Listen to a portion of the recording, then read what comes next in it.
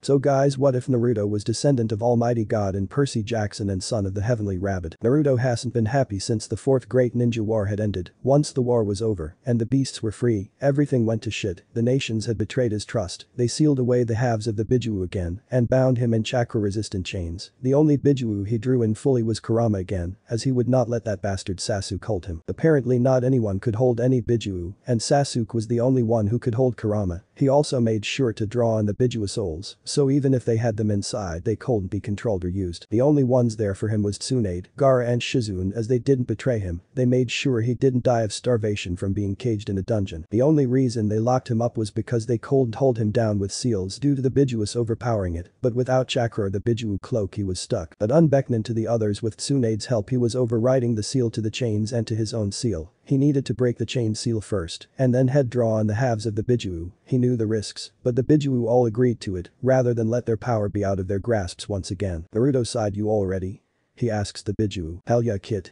Let it rip," Kurama says, giving him a mental fist bump. "No matter what happens, kid, we thank you for helping and befriending us," he says before Naruto smiles and sets to work. He takes a deep breath and focuses the little Biju chakra he could access, as he had been storing it up for over a year and a half, and even then it wasn't much. He hoped it worked. He took a deep breath and sent it rocketing through the chains. They shattered under the immense weight of the demonic energy. He took ragged breaths and drew forth his cloak form and frowned as he felt multiple energy sources coming to him. He needed to rush. He ran through the hand seals the Biju had drilled into him and slammed his hands on the ground. "Sage art. Attraction of the tails," he called out as he erupted in even more golden flames. A matter of seconds later, chakra of numerous colors crashes into him. That was when it all went to crap. The energy collided too quickly, and instead, if just fusing the halves of the 9 into wholes, it made the 9 fuse back into 1. He was unintentionally reforming the Juubi. He tried to stop it, but it was too strong. Kurama and everyone else, "I'm so sorry," he says in a somber tone. Kurama lets out a sad chuckle. "We don't blame you, kid. We knew the risks. But as long as you are in control, we don't mind," he says before their personalities meld back into the Juubi. Naruto struggles to hold control as the golden flames turn silver and horns grow from his forehead like the sage of the 6 paths. He opened his eyes to see Sasuke and the village leaders minus Tsunade and Gaara in front of him. "Beast, get back in your chains and release the Biju, we know you took them," Inoki says as he hovers near A and Mei. Naruto lets out a sad chuckle. "Can't do that, as I promised I'd guard them, and they aren't here anymore," he says as he looks to them forming his cloaked form, which was the same from his cloaked form when he originally held all the Biju, but his horns that he just grew became larger and his eyes changed, not that he could see but the others could. Sasuke glared at him with pure hate. Naruto's eyes were a more perfected version of his Sharingan Rinnegan eye. Even though it had been 3 years since gaining this eye, he had made no progress in unlocking any of their Rinnegan abilities. Naruto stood up to them and glared at them. "You abused mine and the Biju's trust. You sealed them up again and chained me up for 3 goddamn years, all because you were power-hungry cowards." He yells at them, unconsciously making the Tomo spin in his eyes. "Not only that, but you made me pull them in and cause them to disappear into the Juubi.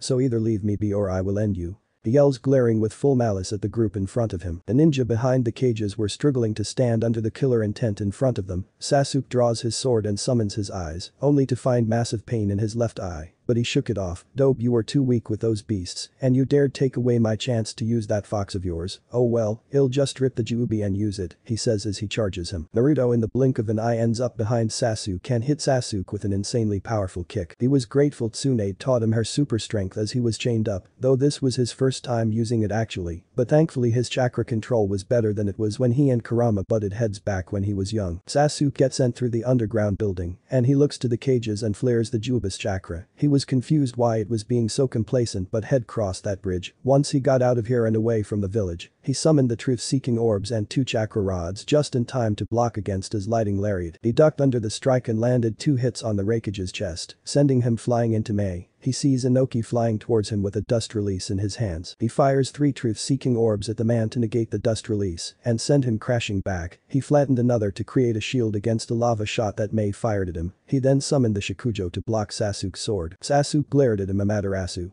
He yells, trying to burn the dope's legs off, but is shocked when the flames don't come out. In fact, it hurts his head greatly to even try. Why was his Sharingan acting up, and why couldn't he use his Sharingan Rinnegan Fusion Eye? Naruto noticed that Sasuke was only using one arm as the other was hanging limply from his side, and half of his face was soaked in blood. Seemed the one hit he landed damaged him greatly. He didn't really want to kill anyone here, just incapacitate them. He evaded the strikes, confused why everyone was so slow. These were supposed to be top-tier shinobi, but to him, they were as fast as genin. He ducked under dual strikes from Mei and Sasuke and landed a palm strike on the two, sending them rocketing back again. He dashed after A and grabbed his ankle and swung him towards Inoki with great speed, shocking the man as they both crashed through the building again. All he needed to do was take out Mei, and then he could run. He summoned the orbs around his hand and spiraled them into a drill and hit Mei with great speed. She tried to use lava to protect her, but the truth-seeking orbs negated it. She fired out through wall, and Naruto quickly left out the underground base. He had been trapped under the Leaf Village where the root headquarters used to be. He summoned clones to help find a way out, but after a couple minutes he grew tired and summoned a Rasen Shuriken and fired it at the ceiling in the large training area he found himself at. The ceiling exploded and revealed the sky above him, but before he could fly out, he had to dodge a large arrow made of fire and purple energy. He looked over and frowned at Sasuke standing in his Tengu Susanoo with a bleeding A holding up an unconscious Mei. Inoki was limping greatly. "Dobe, we won't let you escape. Those beasts are to be used as weapons." That idiotic sage didn't know what he was doing, he said as he drew out two swords and dashed towards Naruto. Naruto noticed his Susanoo was faster as he dodged the slashes and fired truth-seeking orbs at Sasuke. They seemed to weaken its armor as it was slowly getting slower. Naruto changed one orb into a familiar blade, the blade of Zabuza Kubikirabacho. He swung the blade down and severed an arm of the Susanoo. He jumped up and slashed at the forehead where Sasuke was and shattered it and hit Sasuke fast and hard straight in the face, sending him crashing through the back of his Susanoo. The dash hit him again, but Naruto ducked underneath it and hit his elbow, shattering his elbow, and kicked him hard in the chest, crashing him into Inoki again. He sighed as Mei was still unconscious. This was his chance. He flew upwards and out of the underground base and looked out to see a new massive village. Turned out he wasn't under the Leaf Village. He was under a brand new village that seemed to have pieces of each village. Maybe he was under there for more than 3 years. With the progress they made in a joint village he didn't quite know. He lowered down on the building that had the fire symbol on it and eased out of his cloaked form to find his horn still there. He didn't mind, but it would take some getting used to. Luckily it was the dead of night, so not many saw him. He sneaked his way in. He needed to find Tsunade. He sneaked around the building as he knew any Anbu that saw him would report it to Tsunade, but to the others as she was the only one besides Gaara and Shizune that tried to help him. He eventually found her behind her desk drinking sake. He chuckled mentally at her and lowered from his hiding spot. "Oba-chan," he says with a smile, making her jump and smile happily once she saw him. She hugged him tightly and cried silently, "Brat, don't scare me like that. I'm glad you finally got out," she says, patting his cheek. He smiled as she passes him a scroll. He opens it and unseals the contents to see clothes and his necklace she had given him. She turns around for him to change. He now wore black cargo pants with an orange shirt and long-sleeved black jacket and black shinobi sandals. The necklace was proudly displayed on around his neck and his headband was around his waist, as his new set of horns kind of made it difficult to wear it on his forehead. Tsunade turned around and frowned once she saw his forehead and eyes. "Naruto, what happened?" she asks as she activates the privacy seals in her office. He sits down and starts explaining everything that happened from him breaking out to the point where he got here. She nodded. "Well, that explains the eyes and horns," she says, confusing him. "What about my eyes?"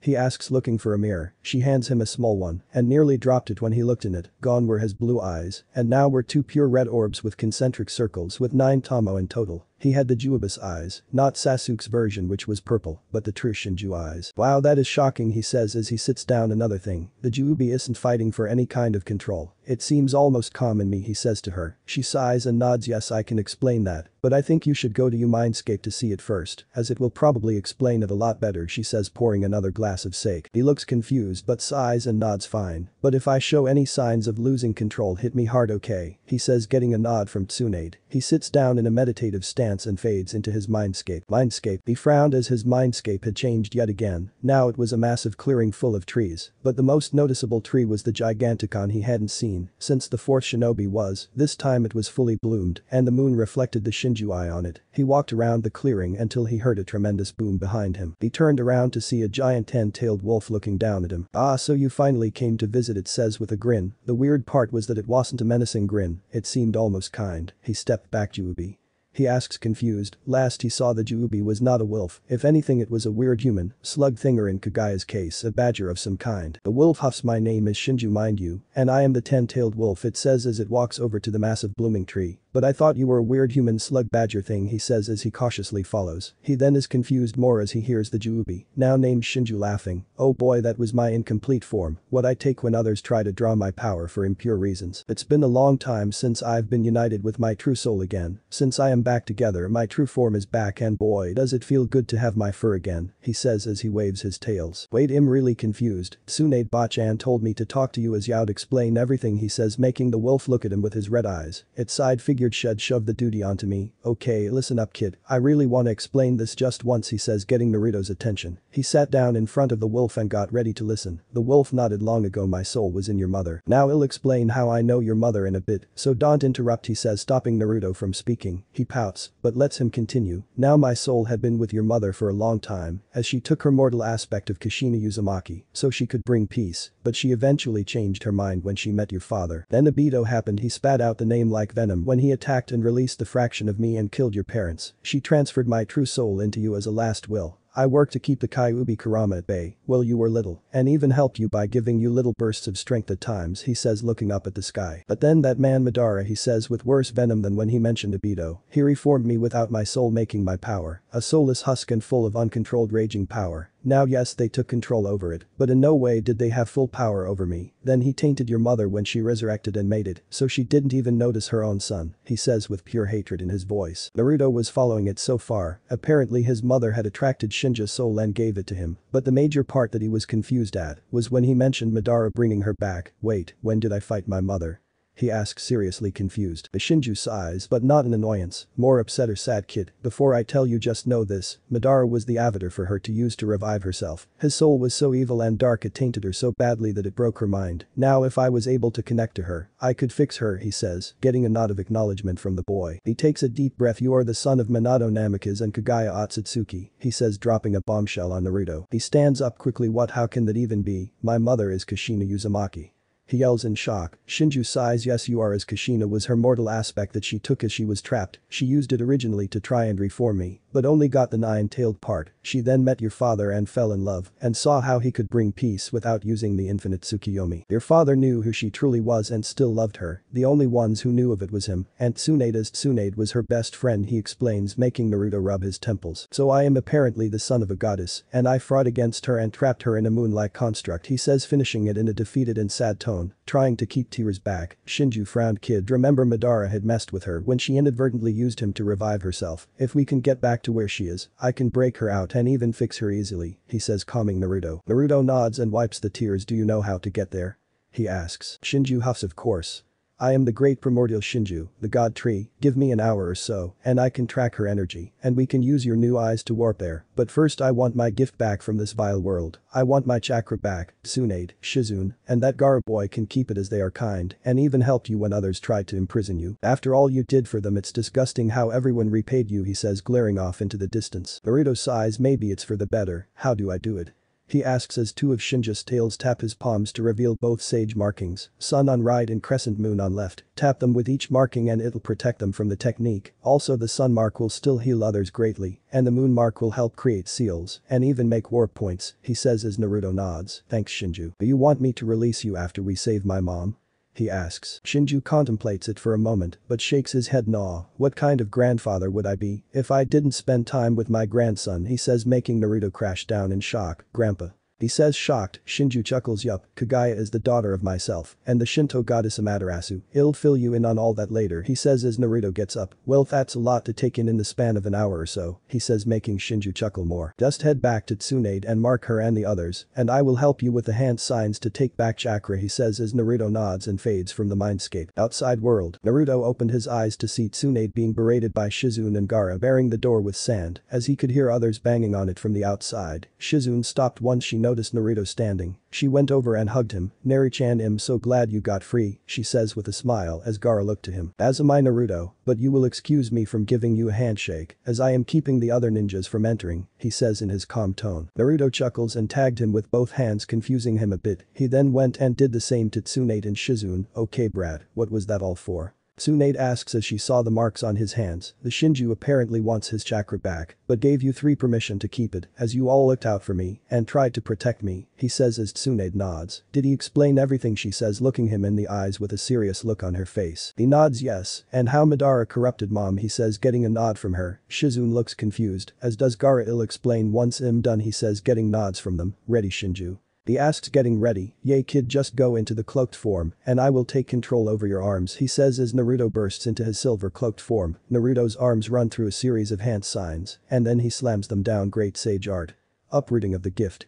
He yells out as the air colors to light blue, the color of chakra, as it all flows into Naruto. Just stay calm and I can handle the massive influx, he says as Naruto focuses on drawing it into him. He could hear outraged cries from all over as he drew in the last bit of chakra. He wished he could see the team's face when he realized he lost his precious eyes. Naruto turned to them and smiled. Gaara noticed the lack of attacks on the door and just kept his sand up there and sat down as he no longer needed to focus as much on it. Naruto then got to explaining everything to them. Shizune was a bit skeptical, but Gaara believed his friend completely. He knew Naruto was not one to lie, and the fact he used a sage art outside of sage mode spoke to the truth behind it. Tsunade turned to Shizune. Naruto speaks the truth. Sadly Kagaya was corrupted when she used Madara, but hopefully she will be able to be saved, she says, getting a nod from Naruto. Shinju is trying to find her energy signature or something, and I am to use my eyes with his help to go to her. But first I want to grab some stuff, he says as he summons 10 clones. He turned to them. Go and grab what I have planned. If anyone gives you trouble, just summon a Rasengan to scare them a bit, he says as they nod and dash off at high speeds. Naruto turns to them and smiles. Since no one has chakra except me and you three, I decided to grab some useful things. Most likely Shinju will influence a clone or two to grab some stuff he thinks I need as well, he says as they nod. An hour later the clones return holding a massive storage scroll. Good job guys. Just in time, Shinju said. He locked onto mom, he says as he dispels the clones and straps the scroll to his back. The clones got everything he wanted and a few things he didn't know the Shinju even knew where they were. He turned to the group. You guys stay safe until I return, he says, getting a smack in the back of the head by Tsunade. Brat, we are strong shinobi and everyone else has no chakra. We'll be fine. Just go save Kagaya and cure her. I miss my old friend, she says, getting a chuckle from Naruto. Ready Shinju? He asks as he goes into his cloaked form and activates his new eyes. Of course, let's go save my daughter and your mother, he says as he causes Naruto's eyes to spin. Naruto focuses his chakra into his eyes. Kamui. He calls out, creating a tear in front of him. He leaps through multiple tears layered up on themselves. When he reaches the end, it reveals himself standing before the massive moon he had inadvertently trapped his own mom in. Now what? He asks as he looks around and inspects the moon. You tag the moon thing with your marks, and then you need to be fast and tag her before she wakes, Shinju says as he frowns at the moon. He still hated how his body is trapped in the moon. The only reason he went on a rampage in the first place was because those kids of hers got power hungry. Kagaya had made a deal that he would let his chakra flow for 3 years, or until the war ended. After the war he tried to take it all back, but Hagoromo and Hamura got greedy and didn't want their power to go. Then everything went to shit as he was divided and Kagaya sealed. He shook off those thoughts and got back to helping Naruto. Naruto walked up to the moon and steeled his nerves. He tagged the moon, and instantly it broke apart. He took to jumping into it, and he saw his mother's body falling. He flew quickly towards her. Just before he got there she opened her eyes. She was about to say something until Naruto tagged her on her shoulders. Instantly the whole moon was shot apart, as was he sent flying back quite forcefully. Did I get her? He asks as he groans and gets up. Shinju nodded. Yes you did kid. This is her godly aura returning to her and her regaining her own body, he says as they see her float down from the sky. Her Haim kimono was completely fixed as was her arm. He could see that Zetsu's eyes glaring at him from her sleeve. Mother, that boy is back, should I kill him? It asks only to be shocked as his mother hugs the boy tightly to her chest, crying heavy tears. As Sachi. She cries as Naruto cries and hugs her back. It is okay mom, Shinju told me everything. I'm so sorry for hurting you, he says, petting her head as he cried. She pulls away. Dad. Is he inside you? She asks. He nods and gets to explaining everything that happened for nearly the 3rd time today. She frowned. I'm so sorry you had to suffer so much, but it's all over now. Peace is there as no one has chakra anymore and will never wield it ever again, she says, getting a nod from him. Mother. The Zetsu says from her sleeve. What is going on? Why are you calling him your son? It asks confused. Kagaya frowns as she forgot that Zetsu was in her sleeve. Remember Naruto I told you about when you were young? She asks, getting the blob to move from her sleeve and nod. Well, this is him. The only reason neither of us noticed was because Madara infected us, but don't worry, your brother forgives you, don't you Sachi? She asks in a kind tone. Naruto nods. Sorry about everything. If I knew you were my brother in a sense I wouldn't have fought you too. But as she said it's all better now, he says holding out a fist. The Zetsu looks cautious, but bumps fists back. The Gaia smiles and hugs her son again. I missed you so much, Sachi. Now let's get back and see Tsunade and maybe cause some mischief. I seem to have gotten that from my Kushina side, she says as she opens a tear as they walk through Tsunade's office. Once in the office, Shizune steps back in shock as Tsunade gets up to hug her friend. Gaara smiles softly, glad to see his best friend have his mother again. Moments later, a flash of light fills the room, and a woman with dark black hair is standing before them. She wore a blood-red kimono with a black obi. On her waist was two swords on her. The first one has a black sheath with a golden hexagonal guard and white clothed handle. The other had a very dark red almost black sheath with a black clothed handle. Its guard reminded them of the Sharingan, as it had three commas meeting, together with their ends pointing outwards, as a black ring connected the ends. The Gaia smiles at the woman as she hugs her close. Mom,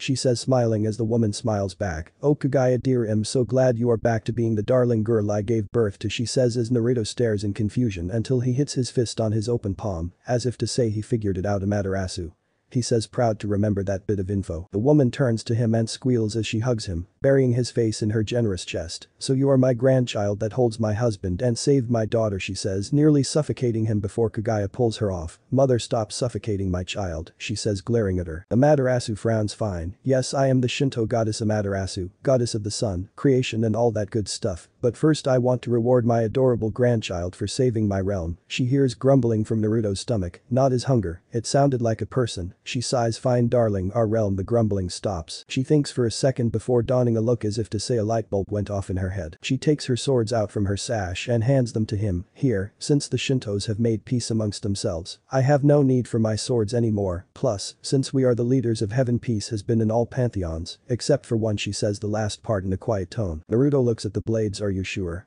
He asks as he holds them in his hands. Of course, as one, they will help you gain power over your new eyes abilities, and two, what kind of grandma would I be if I didn't spoil my grandchild, she says with a smile. Naruto smiles. Yesterday he had no one but Tsunade, Shizune and Gaara, but now he had a mother, a grandmother and a grandfather. He wipes away tears. Thanks Oba-chan, he says, getting another squeal from the goddess. Kagaya holds her back from glumping her son again. She collects herself and clears her throat. I might as well explain the blades. The one with the golden guard is named Yamato. That blade represents my sun aspect, as well as it should help boost your Rinnegan abilities, as it has some power over space from when it was blessed by another deity. The red sheathed blade represents the aspect forced on me, the black flames of the Sharingan. Its name is Ten no Kuroi Hono, literally meaning the black flame of heaven. It will help you with the Sharingan aspects, and the flame will only burn what you want instead of everything, she says with a kind smile. Naruto stares in shock at the blades as he straps them to his sides. Why are you giving me such powerful blades? He asks confused. She smiles sadly a bit. Well, you see, I sort of need your help, honey, she says, confusing him. You see, there is only one pantheon that has been giving us all trouble. It is the Greco-Roman pantheon. For eons they have had overthrows of power, and that bastard Zeus has even tried to fight me and the others for the throne of heaven when the Shintos were voted to rule over unanimously. It is we have had peace the longest, with only the recent trouble the only trouble we've seen in eons. Sure, there were ninja wars, but nothing involving my husband ever before, she explains to him. He sighs as he figures where this is going. You want me to go there and help them out with their trouble? He asks, getting a nervous nod from her. Naruto groans and sits down. Fine, but I want something to make sure no one will zap me for being there. And what about mom? He asks, getting a warm smile from Amaterasu. Well, one, you are immortal from holding my husband in you, and considering you are 3/4 part god, plus my blessing will keep Zeus from zapping you, she explains. But your mom will be needed in heaven for some time, but she will visit, and Black Zetsu will stay with you to stay in contact with her, and since he isn't a god he isn't really allowed there, she says, getting the blob to grumble. But except, the Gaia frowns, you want my son to go to the Greeks' realm without the originator's permission and help bring peace?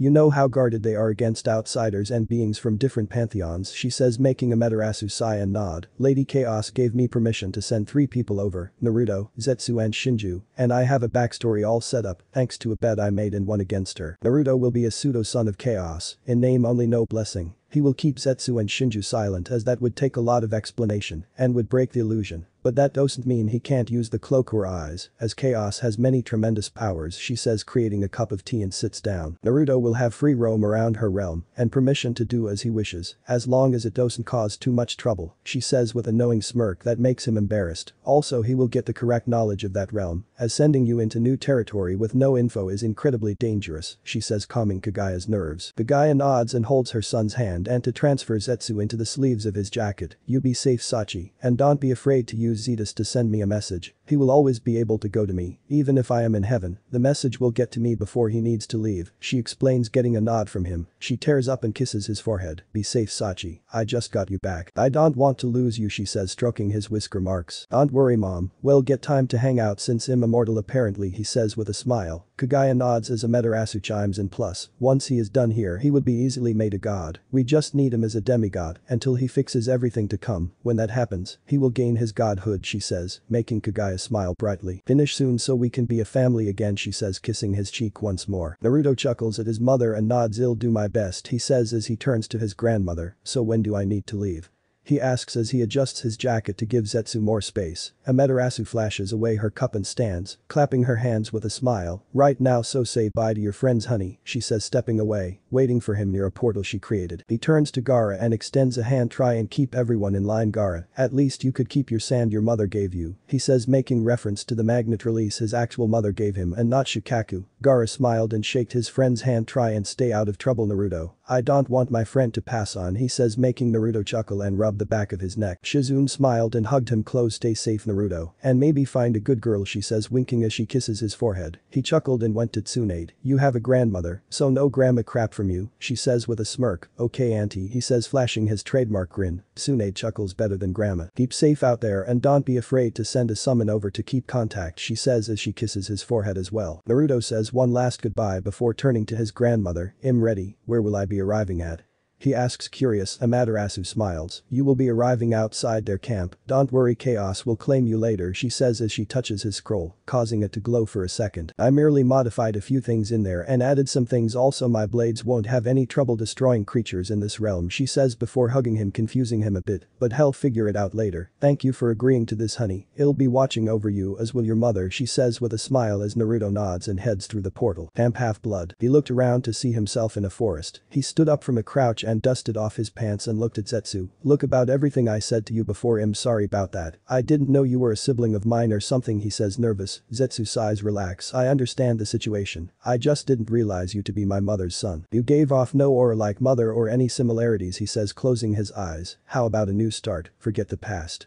He asks him. Naruto smiles and nods. Id like that, and the next time I get ill find something with bigger sleeves, he says, getting a chuckle from Zetsu. Watch out, Naruto, there are massive creatures nearby, he says, getting Naruto's attention as he walks through the forest. He frowned as he saw two massive beasts with one eye, each wielding clubs in front of four kids, two males and two females. The oldest male has short blonde hair, the other has scraggly brown hair and what seemed to be goat legs. The oldest female had short black hair with electric blue eyes, while the other had wavy blonde hair and gray eyes. They weren't just up against a cyclops, the name of the beasts, according to the knowledge his grandmother gave him. He could see hellhounds, Stymphalian birds and even the three furies flying above them. He activated his eyes to read their auras. The two blondes weren't too strong of an aura, but the black-haired girl had a massive aura of electricity. The only god he could think of with lightning was Zeus, but according to his knowledge, he wasn't supposed to have a kid. Having all this knowledge instantly confused him, but he'd get used to it. He could hear thunder rumbling above him, and he frowned as Zeus made no effort to even help in the slightest, and he glared daggers as he saw the people from the apparent demigod camp just staring and not helping. This is bullshit.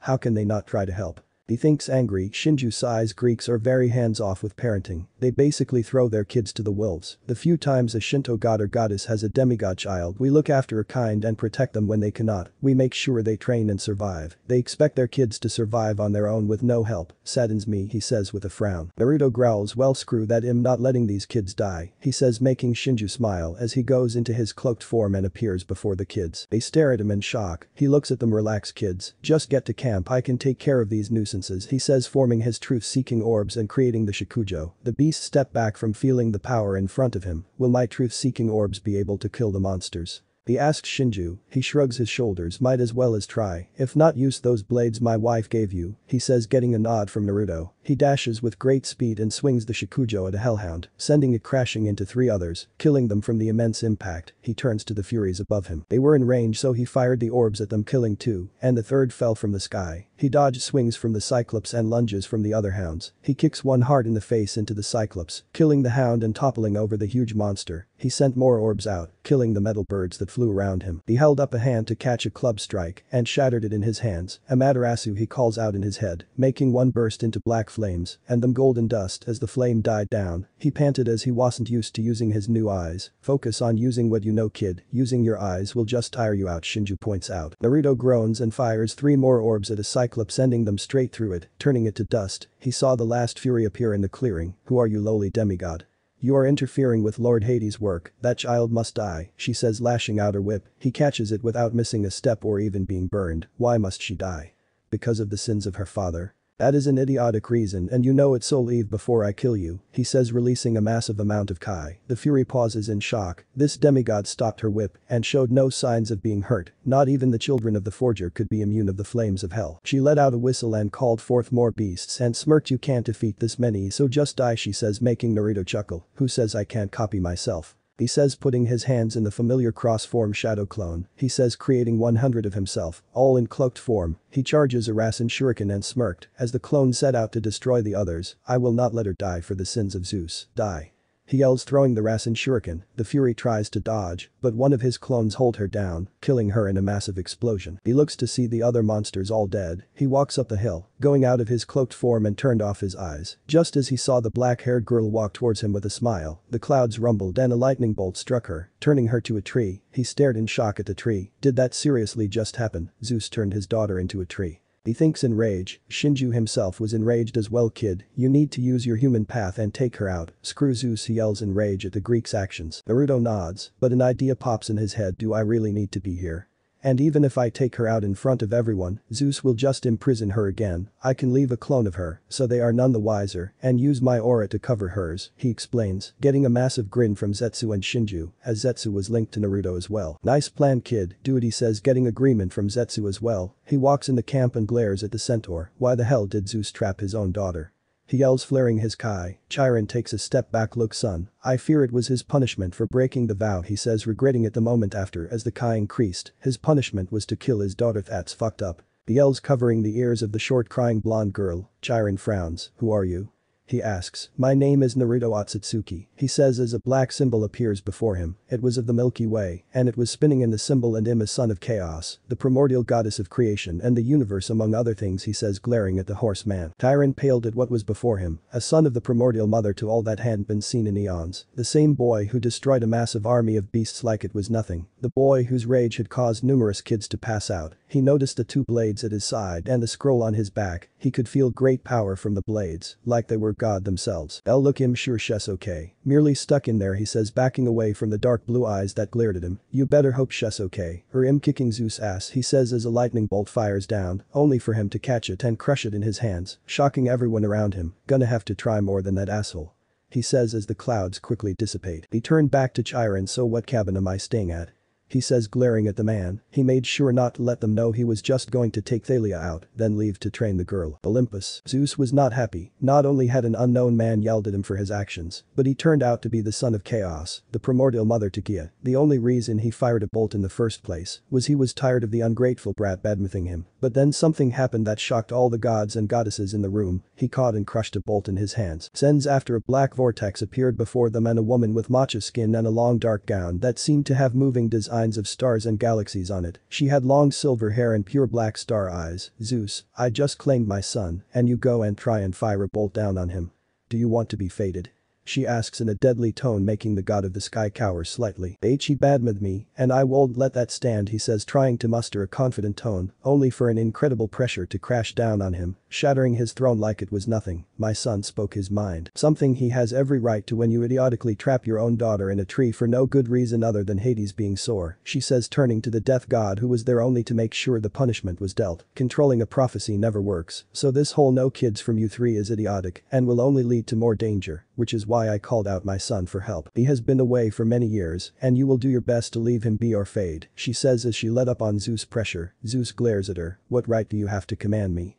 he yells, making all the others facepalm. She was the creator of the universe and everything in it. She had every right. Chaos glares deadly at him and flicks her hand, breaking every bone in his body, and flicks it again to send him crashing through numerous columns. Zeus, you arrogant fool, I created this universe. I could take control from you all if I wanted to, but that would take my focus from my other worlds and the gods on there, she says, walking away. When he gets up and is healed, tell him I will be watching over my son, and if he tries anything he will fade. Consequences be damned, she says as she walks through the portal again. They all let out a breath of relief and frown down at Zeus. Brother, you truly are an idiot, Poseidon says with a frown. Half-blood later that night, Naruto watched over from the big house as he couldn't stay anywhere else due to the whole not your parent, you don't get stay in the cabin crap. Being the son of chaos didn't mean anything apparently. He wasn't even allowed in Hermes' cabin for some reason or another. He had met the 3 other kids he saved. The blonde male was Luke, son of Hermes. He could feel a lot of negative emotions rolling off him, but seeing your friend be trapped in a tree would do that to you. The other male was Grover the satyr, the watcher over them all. He had succeeded in his job, but still felt terrible for what happened to Thalia, the apparent name of the child of Zeus. Then there was the daughter of Athena, Annabeth. She was a very curious girl as he was asked a million questions about his powers and horns. He only answered that he got them from his mother, nothing more. She was upset at the loss of her friend, but Naruto assured them Thalia was okay. When they asked how he knew, he told them he was a sage and could feel her life force in the tree. Satyrs and imps nearly jumped him, but he gave them a look saying not the time. He sighed as he leaned over the railing. Curfew had been in effect an hour ago, but no harpies bothered him as his Kai made a few lay eggs in fear or self-preservation. He didn't quite know. He left the house using his ninja skills and a clone stand-in, so no one knew he was here. Perfect time to take her out. I can help you using the human path and safely extract her, body and all. But we will have to create a blood clone using her energy as a battery for it shortly after, or the asshole king would notice, he says as Naruto sneaks his way to the tree. Just because no one was out of their cabins didn't mean people won't be looking from there. They arrived at the tree and activated his Shinju eyes. He could feel Shinju making them spin as he created an empty blood clone and laid a hand on the tree, human path. He said mentally as he pulled the unconscious girl from the tree. He placed a hand on the clone and the girl, and used himself as pathway for her energy to flow through, transforming the clone into another version of herself that would dispel sometime after being released. He eased the clone in the tree and picked up Thalia. She was in a deep sleep. He needed to get her away from camp so she could explain everything. Hopefully he could be of help to the girl. Miles away from the camp, Naruto built a fire and set her down. As she was out cold, he decided it was time to look at what the clones grabbed. Grandma said that she modified them a bit. He was curious about that. He unsealed the massive scroll he had been carrying and saw scrolls of numerous affinities, and even some of secondary and tertiary elements. Having all the nations together made gathering them so much easier, and since he bore the Shinju's eyes, he could use literally every element, as the Shinju bore all chakra. Then he smiled at the next scroll in line. It read unique swords and contained all 7 swords of the swordsman of the mist, as well as Orochimaru's sword, and some other interesting swords he grabbed along the way. He unsealed them to notice they were now made of a bronze steel mix, that is so you can kill monsters, and anyone who tries to attack you, Shinju explains. I'll have to thank Grandma next time I see her, he thinks with a smile. He unsealed some clothes and chose to change his attire. Zetsu spilled out and sat next to the scroll. He kept the cargo pants and sandals, but he chose a sleeveless orange muscle shirt and a long baggy sleeved kimono top that was black and closed it with an orange obi. The sleeves were baggy, but didn't get in his way. Zetsu smiled and went back into his sleeve. Thank you, much better, he says before closing his eyes. Naruto smiles and seals back up the clothes. He also found scrolls on the Sharingan and Rinnegan abilities, as well as Kenjutsu stances. Those were bound to be very useful. He also noticed a wolf summoning contract, as well as numerous other animals. Shinju must have done that. I did, with my eyes you can bear multiple contracts, and since those damn toads abandoned you since Konoha betrayed you, and they couldn't fight against the village with you, I thought you should have a new contract, so you can continue to channel nature chakra, as you can only do that with a summoning contract for it to flow through, he explains, bringing up a sore point for him. He sighed and would sign them later. He didn't feel like speaking to summons. Maybe he'd sign the copy of the slug one first, so he could speak to Tsunade easier. He sealed everything up and sent a clone out to hunt as he overlooked the girl. He didn't want any beast attacking Thalia with only a clone left behind. The clone ran off as he stared up at the moon above. Shinju, is your body in this moon as well?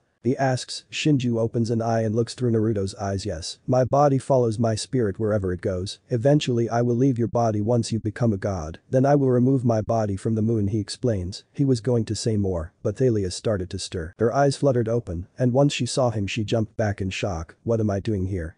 Last I saw lightning hit me, she says with a frown. Naruto sighs. Yes, you were hit by your father. Don't say his name or else he will find us. He was punished for having you, and his punishment was to trap you in a tree, he says, shocking the girl hard, but she frowned and held back tears. Naruto hugged the girl as she cried into his chest. Relax, Thalia. I've decided to train you and take you away from that backwards camp. Just standing there as you all fought for your lives is stupid, he says, making her look up at him. You're going to train me? She asks excited. He nods, of course, and if you show promise I can give you a powerful gift and some powerful blades, he says, getting stars in her eyes. He smiled and let out a chuckle. First thing you have to answer a question, he says, getting her attention as a serious look gets on her face. Why do you fight?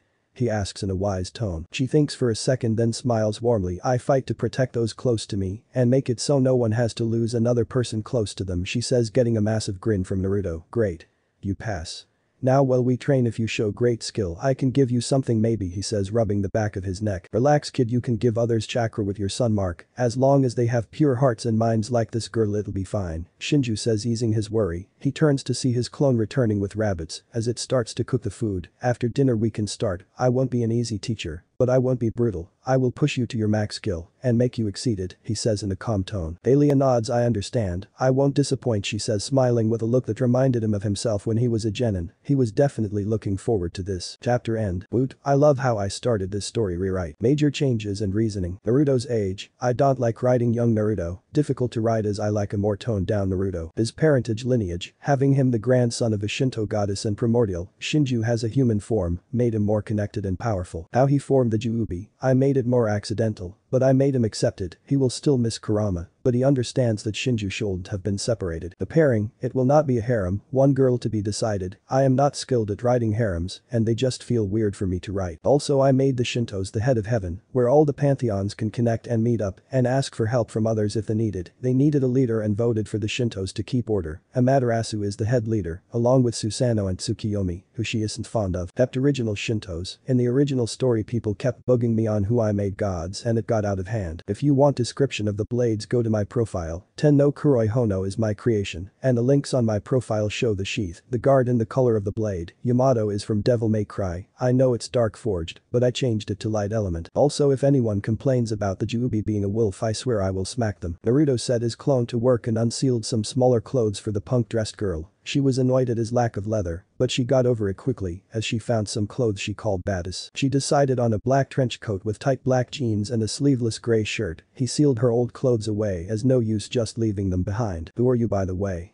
You never told me your name as I was zapped into a tree before the greeting to the camp, she said with a frown, as she had been curious about it since he never introduced himself. He chuckled as he rubbed the back of his neck sheepishly, a bit embarrassed that he hadn't introduced himself yet. My name is Naruto Otsutsuki. Sorry about not introducing myself sooner. Things were a bit hectic, he said, flashing her his foxy grin as he chuckled. Weird name, woe's your godly parent?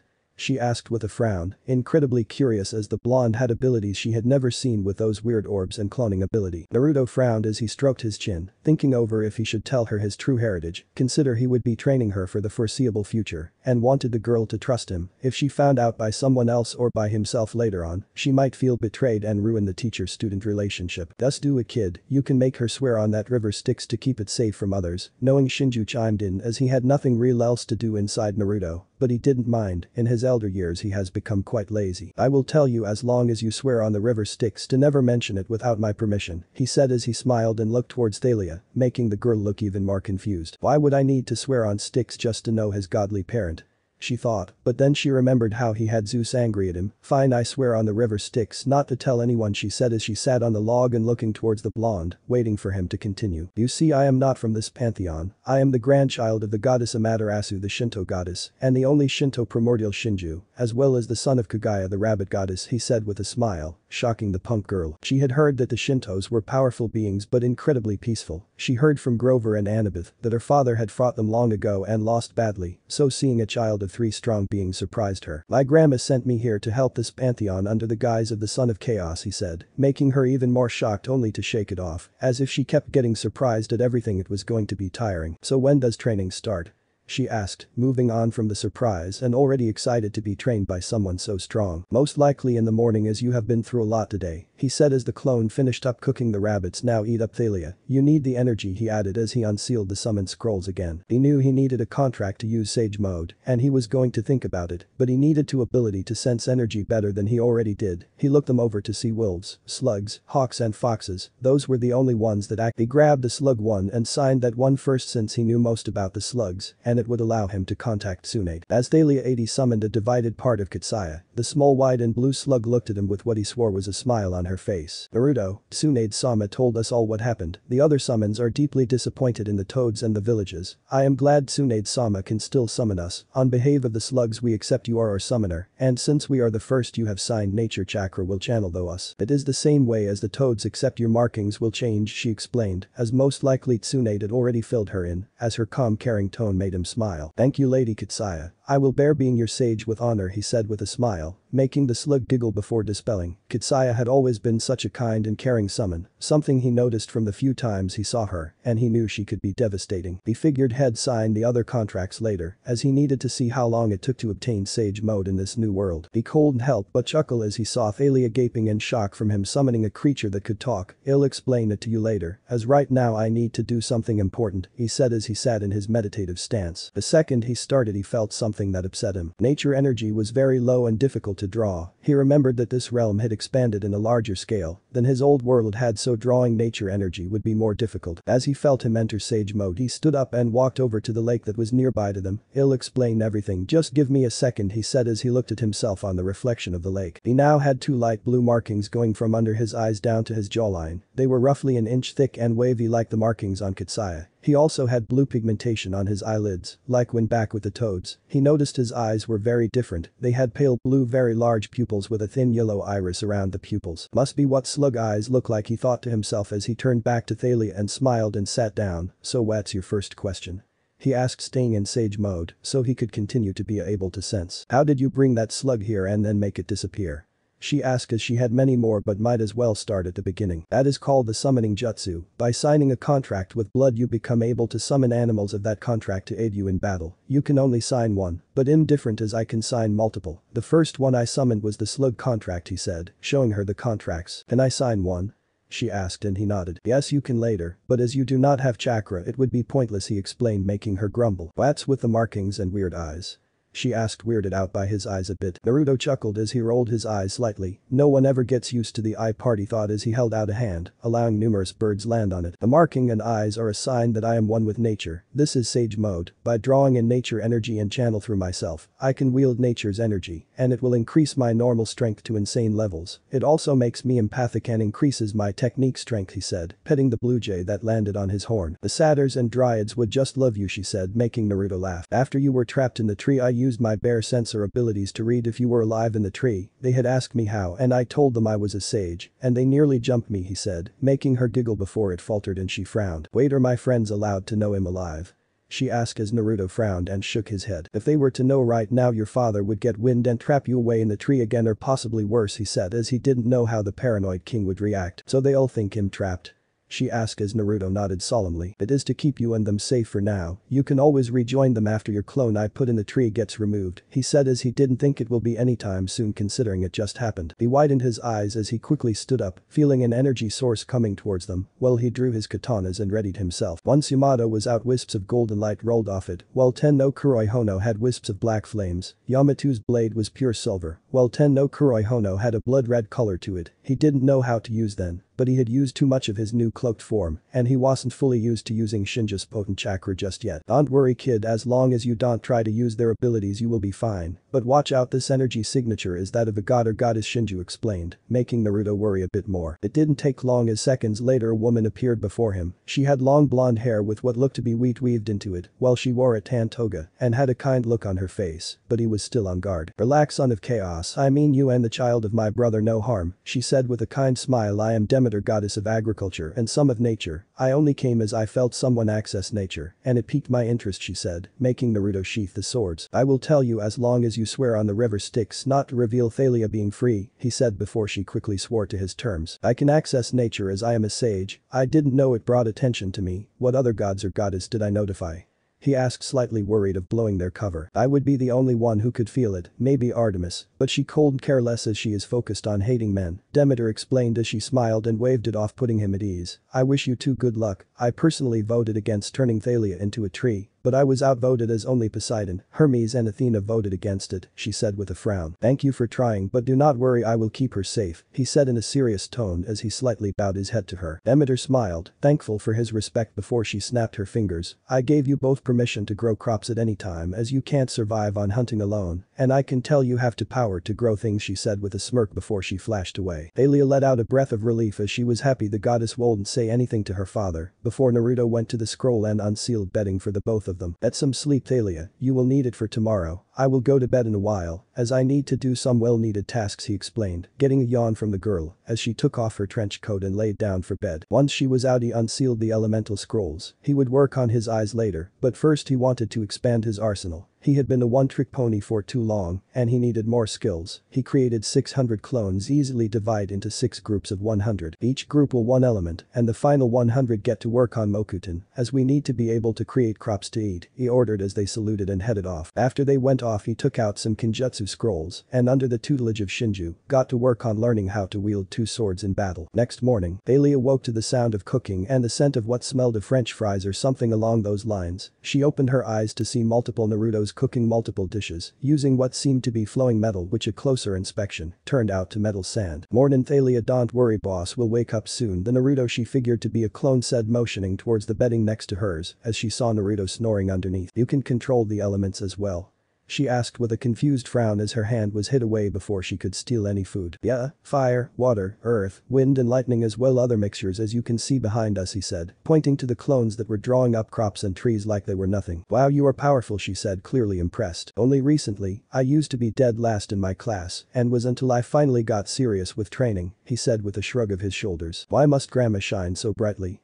The real Naruto groaned as he got out of bed wearing only pajama pants and a sleeveless muscle shirt. I think Apollo controls the sun in this realm, one clone said, making him dispel the clone, muttering something about why all of his clones had to have his smart mouth. So what are we going to start on first? She asked with a giggle as a clone plated food and gave it to her. We start with combat training and then eventually we will start on chakra, he said, getting the young girl excited as he started to eat some of the food. But first, where is Zetsu? He asked, putting on his kimono top while Thalia was confused. Over here, Naruto. Thalia heard a voice call out and turned towards it and promptly screamed. The thing was a black blob with sharp teeth and glowing eyes. The blob seemed to frown as it slithered over to Naruto and went up his sleeve. Naruto chuckled as he turned the sleeve towards her so the thing could frown at her. Was the scream necessary? I know I am different looking than everyone, but I'm not that scary, Zetsu said in an upset tone. Oh, relax, Zetsu, can you think of anyone who wouldn't freak out after seeing you the first time? He asked, making Zetsu grumble. Thalia, meet my brother. He says the last part confused, but Zetsu just shrugs, making his sleeve ruffle. He was created by my mom, has part parasite, part plant and some other confusing stuff, he said, chuckling. If he had his original body he could move on his own, but I think it got destroyed, so it'd have to grow one, and it isn't very inconspicuous, he said as Thalia nodded confusedly. So let me get dressed and go with a clone to the training area, okay? He said as she nodded and finished up her breakfast before running off. Naruto smiled as he watched her run off while he went to change. He unsealed some clothes, deciding to change things up. He put on a black kimono clothes with an orange obi with orange hakama pants. His swords were strapped to his waist, both on his left side. He also sealed away his headband, as he really didn't feel like wearing it. He walked to the area to see Thalia wielding her spear and shield, while she was bouncing on her feet in excitement. He chuckled and held her head to calm her down. So what are we going to do first? She asked as she knocked his hand away off of her head. Naruto chuckled as he drew out Yamato, not wanting to accidentally burn her as he decided to get a test of her skills. Come at me with the intent to kill. I need to see your skills, so I know where to start before I give you the weapon I have in mind for you, he said, inspecting Yamato and wielding the sheath in his left hand. Thalia frowned before he chuckled and waved her off. Don't worry, you aren't going to kill me. I just need to see you unbound, he said, getting a nod from the punk girl. He watched as she took a deep breath and dashed at him with a spear thrust. He easily dodged it, only to jump over a shield bash she did as she spun on her heel. She tried to thrust her spear at him again as he was in midair, only for him to block it by bashing it down with a sheath, and spun around, striking her shield with the blade hard, sending her skidding back. She got back up quickly, only to have to immediately dodge a swing from Naruto with his sheath. She ducked under a slash and stabbed upwards in an attempt to hit him, But he dodged it by tilting his head to the side. He quickly kicked her shield with a fraction of his super strength and sent her tumbling backwards into a tree. She raised her head to feel his blade at her throat before he slid it back in the sheath and tied it back onto his left side. "You did very good, Thalia, better than I expected, though a spear is quite unnatural for you," he said as he helped her up with a smile. "How is it unnatural?" "I fight pretty well with it," she said, upset with a frown before he ruffled her hair and smiled down at her. "Now do not get angry at me, as I do not mean it offensively, but you are a girl," he said, confusing and slightly pissing her off. "Females are much more graceful. No pun intended. You have more flexibility and can almost dance in battle. Males are very stiff and rigid. The only reason I'm not is that I was trained heavily by a clan that taught me a lot. Also, a spear is a rigid weapon. Well, yes, you have skill with it, but it doesn't suit your potential," he said, making her understand and calm down. The lack of static electricity was a sign of it easily. "Well then, what am I supposed to use?" "My father gave me these. It's the only thing Hess ever given me," she said as she looked up at him, making Naruto frown. He sighed as he crouched down to her level and looked her in the eye. "Thalia, well, yes, your father gave you these, but isn't this a replica of Aegis, Athena's shield? And the spear a replica of the spear Hera gave to her daughter long ago?"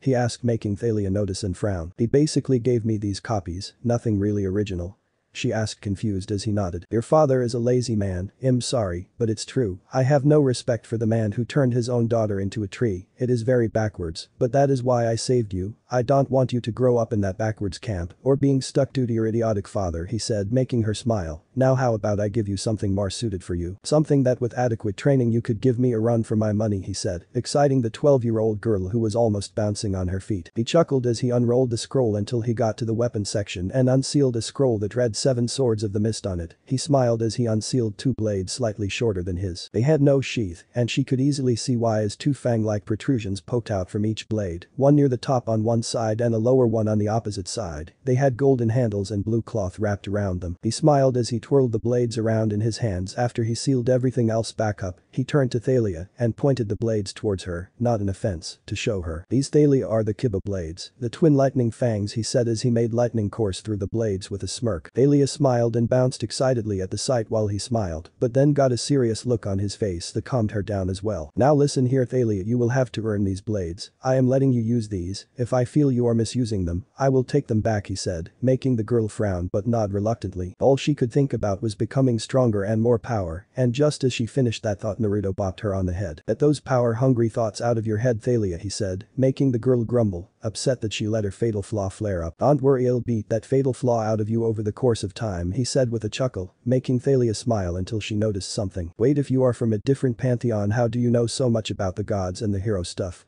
she asked, confused as it was a bit odd. "I finally noticed that. Well, when my grandmother sent me over, she gave me full knowledge on this realm and its history. She felt sending me in here blind would be idiotic," he said as Thalia accepted the answer before he handed her the blades. "Now you should be able to send your natural lightning through it, but it won't make the sword sharper, just more like lightning. When I give you chakra, we can work with sending it through the blades," he explained, exciting the girl once more. "Now I am assigning a clone to you to help teach you the stances with that blade. Follow them and only move on once you believe you have gotten it memorized. Do not rush, since we have more than enough time, as this is only the first day of training," he said, getting a serious look from the girl. "What about you? What are you going to do?" she asked, curious as he smiled. "Well, I am going to practice my jutsus that I've been learning currently, and I don't want to harm you if I accidentally do it wrong," he explained as she nodded while she headed off with a clone. "Do you think it is wise to give her power, Naruto? As you stated, her fatal flaw from what I can see is her thirst for power," Zetsu said with a frown as Naruto sighed. "I know, but I believe I can teach her what Haku taught me long ago, that you truly become most powerful when you protect your precious ones. I believe in her and trust her. She can overcome that flaw," he said as he walked off into the forest. "Well, I am going to keep watch. Best not to leave her with a clone," Zetsu said as he slithers out and back towards Thalia, while Naruto shrugged his shoulders. "Okay, be good and don't scare her," he yelled out with a chuckle, making Zetsu grumble. As he got to the clearing, he opened up the jutsu scrolls the clones had unsealed for him. He created the same number as last time, but this time he added another 100, same as last night, but I want 100 of you to work on chakra control. We need to keep our control over it, since having Shinju inside us, our reserves are growing more and more, so he explained, getting nods from all as they went off to work. "Once you get your control a tad bit better, we can work on the eyes of mine," Shinju said, getting a nod from Naruto. "Also, as a review from last night, I found you Ren suitable for wielding 2 katanas at a time. You are better at using one at a time with a sheath or a chakra rod as a guard, wielding two will not benefit you, he explained, while Naruto had to agree as he knew he wasn't nearly as flexible. Sure, he could do the stances and everything, but when he actually fought with them last night it felt weird and he wasn't nearly as natural at it as he expected Thalia to be. We will be going through the stances again and you will fight me again, Shinju explained as he made Naruto create a shadow clone for him to possess. The clone's hair becomes long and dark gray, its eyes turned into the Shinju eyes he used in his cloaked form and the fingernails elongated into claws. Toss me Yamato as today you will practice with 10, no Kuroi Hono, Shinju said as he stretched his limbs while Naruto unstrapped Yamato and tossed it only for him to easily catch it and draw it, making the light wisps turn silver. Naruto frowned as he drew Tenno, an abbreviation of Ten no Kuroi Hono, as that is a lot to type every time I refer to it, and held the sheath in his left hand in a reverse grip. Shinju instructed him for an hour or so until he decided it was time to test him again. Naruto's goal was to land a cut on the clone, but considering the clone had absolute vision and instincts greater than his, so it mostly would focus on guarding. Now today I will be only guarding as you need offensive trained as opposed to defensive training, Shinju explained as he held Yamato in his right hand with a sheath tied to his waist while Naruto nodded and burst off, striking with the sheath. Shinju easily blocked in and flicked the blade away as Naruto tried to slice at his abdomen as Naruto smirked and tossed the sheath up, momentarily distracting Shinju as he tried to slice him across the chest. Shinju went to block only to smirk as mid-slice. Right before Naruto's blade met Yamato, Naruto dropped the blade and caught it in his left hand in a reverse grip and slashed lower than his guard was. He quickly evaded, but he noticed the cut on the clone's Hakama pants. Man, I got the idea from Katekyo Hitman Reborn, Yamamoto's fifth offensive stance of Shigeru Son Ryu, named Sameter or Early Summer Rain. P.S. I do not own Katekyo Hitman Reborn either. Very ingenious tactic, but avoid using it when you are using the sheath, as you don't want to have to throw it up every time, he said with a smile as Naruto caught the sheath. Sorry, I just wanted to try something, but it worked somewhat. Caught you off guard, didn't it? He asked with a smirk as he dashed towards him. Shinju blocks every strike easily, but found that Naruto was progressing nicely before they decided to stop once Thalia's clone dispelled. Shinju went back inside the seal and tossed him Yamato, which he strapped to his left side again as he put Tenno on the same side. Since he was only using one blade at a time, he wasn't sure why he should keep them on separate sides. He smiled as he walked over to see an exhausted Thalia who was smiling brightly at him. How'd I do? She asked, a bit nervous about how she did. Tell the girl she did great for a beginner, she is showing a tremendous amount of skill and talent, Shinju said, impressed at her level. Naruto smiled and relayed the message, making the girl cheer in joy as she almost fell but was caught by him while he chuckled. Let's go get some lunch, and we can continue more after. This time I will be with you myself watching as my clones are bound to dispel their progress at the jutsus, and most likely give me feedback, he said as she nodded while he helped her get back to their campsite. The clones once again cooked for them as they decided to talk about themselves. He wanted to give her the Kakashi treatment of questions, since she was going to be his student. So tell me, Thalia, what are some of your likes and dislikes? Dreams for the future and whatnot? He said with a kind smile. Thalia frowned a bit as she didn't want to bring up her past, but decided to do it since he revealed his true heritage to her. Well, I like Green Day and the color black, as well as my brother, she said with a frown before continuing. I don't like people who judge before meeting people who think they are better than everyone else, and height, she said the last part shyly. My dream is to train hard so I can eventually show my dad how much of an asshole he is, she finished up, and Naruto laughed with a proud nod. Very well put. Well, I like Raymond, Orange, my mother and family and a few friends back home. I dislike the team, the villagers, and also when people judge people before meeting them. As for a dream, it's more or less helping things here, so I can relax, he said as the food arrived. After lunch, Naruto smiled as he sat under a tree with Zetsu, who had returned during lunch without him noticing, while they watched as Thalia went through the stances of the style that went best with the Kiba blades. She was doing great and seemed to have the flow of it, only messing up a few times, but caught on quickly and fixed it. She wasn't a master by any means, but she had a great understanding of the basics, and he could see her becoming strong with those blades. He could feel the influx of memories from the clone's training. He was making good progress with the elements, though wind was still easiest. His control was going great, and he was getting to a point where he could use Tsunade's strength easier. Soon he'd have to start working on the Sharingan and Rinnegan abilities, and tapping into his sword's abilities as well. He smiled as Thalia finished with a nervous look on her face. You are doing great, Thalia. You'll become a great warrior quickly, he said, making her smile and jump in excitement. She may be serious and focused at times, but I keep forgetting she is a 12-year-old girl, he thought to himself with a smirk as she was a sweet little girl. So when do you think she can receive chakra? He asked Shinju as he wanted his permission before gifting it to anybody, seeing that it was his gift. Give her a week or two, maybe a month. I want to try and dial down that fatal flaw of hers before giving her chakra, Shinju said, getting a nod of agreement from Naruto. So how goes your training with the clones? She asked as he had filled her in on the clone's memory relay while they were eating. Good, but my head is starting to hurt now, he said with a chuckle as he rubbed his head. Well, that just means your training is working, she said before they both heard a massive beast roar, and Naruto jumped to his feet and releasing Zetsu. Stay with Thalia, from what my clones have seen it's the Nemean lioness, he said, getting a nod from Zetsu and a frown from Thalia. But I can help, she yelled as Naruto looked at her with a frown. This is a beast with impenetrable fur. Even I will have difficulties with it, he said looking her dead in the eye. Stay here or Zetsu will make you, he said, making her pout and cross her arms before he looked towards Zetsu who nodded, understanding him. Naruto dashed off, quickly arriving where his clones had been dispelled to see the beast sniffing around until its eyes land on him, and it roared again. He quickly summoned a Shikujo and took a deep breath while he eased into his cloak mode and summoned his truth-seeking orbs. They won't work on the beast as its fur is one of the strongest defenses in this realm, Shinju told him, as Naruto changed the orbs into plates to help defend him while he dashes towards the beast. He quickly had to duck under a slash from its paw before he hit under its chin hard with a Shikujo. The beast recoiled and went to pounce only to hit the plates that defended him. Naruto noticed whenever it roared he could see that its mouth seemed fleshy and not durable like the fur. He sent a few orbs towards it to distract it as he changed 3 into thin drills and make them spin fast, infusing wind chakra into them. He waited for it to roar again, and the second it did he fired the drills off like bullets. He smiled as they went straight through the roof of its mouth, and the lioness recoiled in pain as the drills went all the way through its snout. I need some way to finish this beast off, maybe kill it from the inside, he thought with a smirk as an idea sprung up in his head that could work. Quickly he started to run his hands through the hand signs before slammed them down to pull out a seed the size of his fist. He coated it in a truth-seeking orb and dashed towards it as it roared. Just as its mouth fully opened, he quickly fired it into its mouth and erased the orb as he put his hands in the tiger seal. Wood style. Springtime ensnarement. He yelled as wooden tendrils burst from the lioness and made it burst into golden dust. All that is left behind was a cherry blossom tree and a golden furred trench coat that reminded him of his father's coat. He picked it up and sealed it away, frowning at the cherry blossom tree. It wasn't that he hated them, but now they brought up bad memories of Sakura. He sighed as he walked back to Thalia to see her still pouting. Look Thalia, I'm sorry for leaving you behind, I just didn't want you to get hurt as yes you are getting skilled, but a sword is little to no use, it can't be cut, and is most likely immune to any and all outside elements, he said, making her sigh. Fine, next time something attacks camp you can help, he said tossing the cloak at her. Wear that instead of the black coat, I'd rather you have an impenetrable coat, so I have to worry less when I'm not near, he said, making her smile as he ruffled her hair. Thanks Naruto, she said as she put it on and twirled around. Wait, how did you kill it? She asked, curious as to how exactly he killed the Nemean lioness, a powerful monster. He chuckled and rubbed the back of his neck in embarrassment. Well, I kinda made a tree bust from inside it and shatter it from the inside out. It was very difficult to do as I had to make chakra penetrate its cloak, which was quite thick, he said, making her jaw drop. He basically exploded it.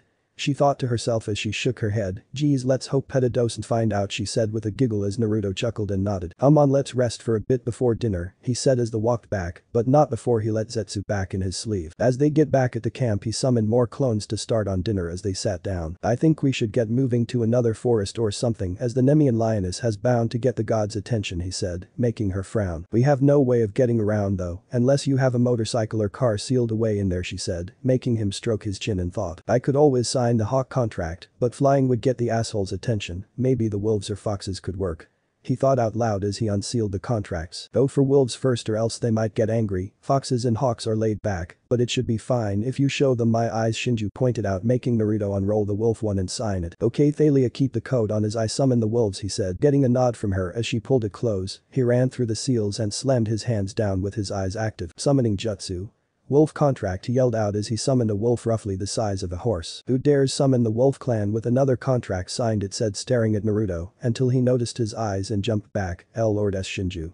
It asked in a worried tone as Naruto nodded. Yes, he is inside me and my grandfather. I have use of his eyes, and he allows me to have multiple contracts as he is the primordial of all beasts, he said, making the wolf nod and huff. Fine, I will inform the clan, though some will be upset you didn't sign us first, it said before it dispelled, and he turned back to Thalia. Well, I think that went better than I expected since I was honestly expecting him to attack, he said as Thalia nodded. We can leave tomorrow morning. I'll have clones pack up once we are done here in the morning, okay?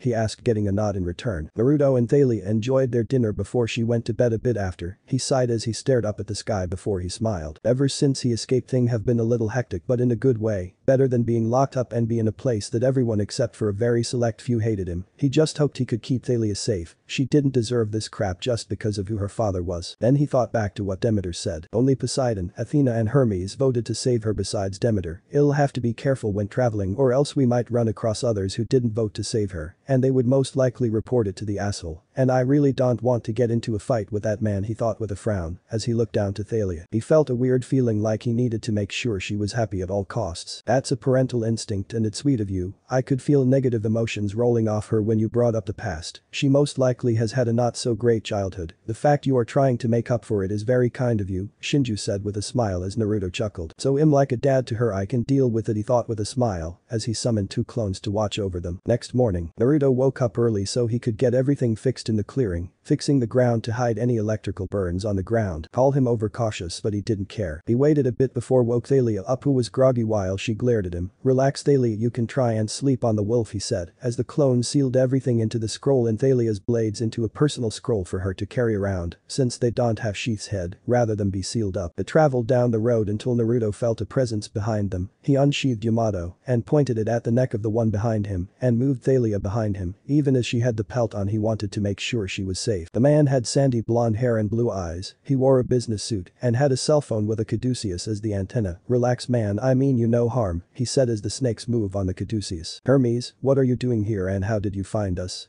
He asked as he kept the blade to the god's neck. Hermes sighed as he pointed to the road. In the patron saints of travelers and roadways, I felt your presences the second you set foot on the road. Do not worry though, I swear on sticks not to reveal you to Zeus or any other god, he said, making Naruto quickly sheath the blade. So what do you want?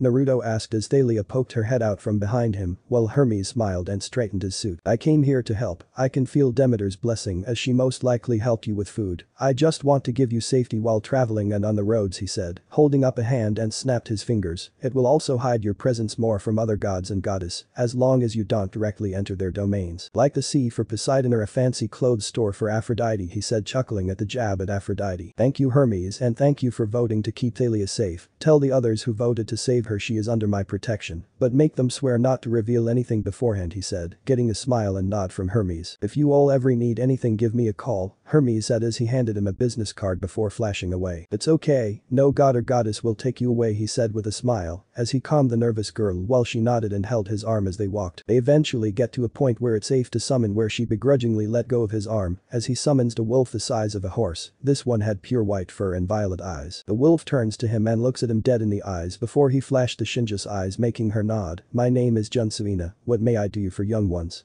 The wolf asked in a female tone as he bowed to her. I need travel as I need to get as far away from here as possible. I would like if we could go southwest, he said as he showed her a map and traced his finger along until he got to Oregon. Junsuina thought for a second before she nodded with a hum. I will allow you to ride me, but do not make it a common occurrence, she said as Naruto nodded. Of course not, we are just in a hurry, he said as they got atop the wolf, Thalia sitting behind him and holding on as he used chakra to stick to the wolf. I am one of the fastest in the clan. I can get you to this Oregon place you showed me in a few hours time, she said as she dashed off. Thalia held on tight as the wolf ran. None of the cars or people noticed as a massive wolf ran through the road. The mist was a powerful thing and a powerful illusion. It made him wonder if maybe he should teach Thalia to manipulate it, as apparently his grandmother left him scrolls on how to do it. It would help hide her from beasts and keep mortals from being in the crosshairs. 2 hours later they arrived in the forests of Oregon, and as they got off Naruto bowed to Junsuina. Thank you greatly, and do not worry, this was indeed a one-time thing, he said, getting a nod. Thank you for that, until next time summoner, she said before dispelling. He wanted this done quickly as he summoned 5 clones to unpack everything and another to use Hinge to go to town and gather some clothes and other essentials. Maybe buy some food with some money he had gotten from his grandmother. He smiled as he turned to Thalia and unsealed her blades for her. Go and train some as I start making breakfast, he said, getting a nod as she left with one of his clones again, while he went to hunt and left Zetsu with his clone. He summoned his truth-seeking orbs and turned them to arrows. Manipulating the orbs was easy. Making them go far away from him was more difficult. He sat on a branch and waited silently for an animal to cross his path. It didn't take long as just as a deer arrived, he fired the arrow into the heart of the deer. Just as a silver arrow hit it seconds later, he dashed to his kill and took out the silver arrow. keeping the orb-turned arrow inside. He frowned as he saw 3 girls in similar gear, silver and green hunting outfits, hunters of Artemis. He groaned mentally. Why did he have to run into the man-haters, he thought as they drew their bows. Get away from our kill, male one said. She had olive-colored skin and pitch-black hair with ocean-colored eyes. Her outfit was different from the others, as she had a silver circlet on her head. I hit the target first, meaning the kill is mine, he said, pointing to the arrow he had inside. There is no way you shot it first, one girl said, glaring at him as he sighed. Well, too bad, it is my kill, he said as he drew the arrow out and turned it back into an orb, confusing the group greatly. My name is Naruto Otsutsuki, son of chaos. This is my kill. I used my arrow to kill it, he said, already annoyed at these girls' attitudes, as the two drew their knives, until the main girl stopped them. As much as I would love to castrate a male, sadly he is right, she said before getting a smirk, but I have a feeling he will give it to us, she said as Naruto raised an eyebrow in confusion. And why would that be?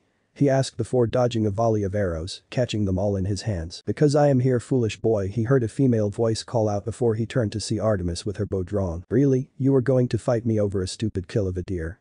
This is ridiculous, he said as he groaned and tossed the caught arrows down on the ground. Artemis glared at him already feeling her trying to turn him into an animal to no effect, which seemed to piss her off. Yes, as my lieutenant was on the trail of the beast first, and you stole the kill, she said, drawing back the arrow and taking sight. Oh, for Kama's sake, just fucking take it, too much trouble to go against the annoying man-hater squad, he said as he walked away. You dare speak of to me like that, you dirty male. She yelled, firing the arrow at the speed of a bullet, only for him to catch the arrow easily without even looking. Leave me alone or you will regret it, he said as he broke the arrow and summoned the Shinja's eyes. Artemis glared and dashes for him only for him to block her strikes with Yamato and use the same technique he created in his spar against Shinju, that he named it Hidden Vine. Artemis never saw it coming as she was shot backwards, crashing through multiple trees, as even though he hit her with the back of the blade she did at most she have a few broken bones. He sighed as he turned to the others as they stared in shock. Just leave, this is getting too annoying, he said in a bored tone, as he kept Yamato out in case Artemis got up, which was a good choice, as seconds later he dodged Artemis as she appeared behind him. Naruto weaved around her and hit her with the hilt of the sword on the back on the neck, knocking her out again, while he tossed her to the lieutenant apparently. Just leave me be, he said as he disappeared in a burst of speed. The second he got back to camp he was immediately cursing his luck. He was supposed to be hiding from the gods and goddess, and he kept running into them. He would need to keep strengthened clones nearby to protect him, and Thalia, since he would be damned if Artemis reported back to the asshole. He arrived back as Thalia smiled at him. So how'd hunting go? She asked as she was starving while he sighed. My hunt was stolen by some spoiled hunters of Artemis, he said, making Thalia scowl. What? And you just let them steal the food? She yelled as he holds up a hand to silence her. It was 3 hunters, including the lieutenant, and then Artemis appeared, and I knocked her out, though she was enraged. If she was more in control, she would be a difficult opponent, he explained, making her huff in annoyance. Then what are we going to eat? She asked as he unsealed some food as Zetsu crawled back to him. Luckily we have leftovers that I can heat up, he said as he set a clone to do it, before he pulled out a tag and started writing down a seal, with the help of the crescent moon mark on his palm. What are you doing? Thalia asked as she peeked over his shoulder while he smirked at her. It's a seal that will hide your appearance, just in case the hunters roll up on us, he said as he rolled up her sleeve and places it on her arm before rolling the sleeve down. He channeled chakra into the sleeve, and her appearance instantly changed. Her black hair turned red and her blue eyes turned violet as he modeled it after his mother's mortal aspect. There, it should help keep you hidden if they spy on us, he said, getting a nod from her before they started to eat breakfast. After breakfast they cleaned up and he was going to train her some more until a barrage of arrows surrounded them. Thalia drew her blades, but didn't charge them as she felt it would give her away, before they both frowned as they both knew those arrows. As seconds later a pissed off looking Artemis walked out of the forest. Ah crap, he said with a groan and a flurry of mental curses. Safe to say he didn't quite have his godly luck while in this realm, so this is what Tsunade felt like, he thought with a groan, as things went from bad to worse. Naruto moved Thalia behind him and slid Zetsu in her coat sleeve. Zetsu knew what to do if needed, but he knew Naruto would have it under control. Naruto turned to the goddess and activated his eyes. Really that much of a sore loser that you come and attack me? He says as Artemis hunters come out of the trees. He doesn't draw his sword just yet. He wanted to try and get Artemis to leave him alone, and going straight to violence won't really help. You disgusting male laid a hand on me, knocked me out and left, she says, drawing her knife. I'll admit I let my rage get control of me, but now I'm in control, and you will have to pay, she says, glaring at him. He sighed and looked at Thalia, who was still in the disguise. Stay back with Zetsu, okay? He says, getting a nod from her as Zetsu readies to open a portal to the pocket dimension at a moment's notice. He turned back to Artemis. This is ridiculous. All this over a deer I killed, and don't you have to be attacked by a demigod first before you can retaliate?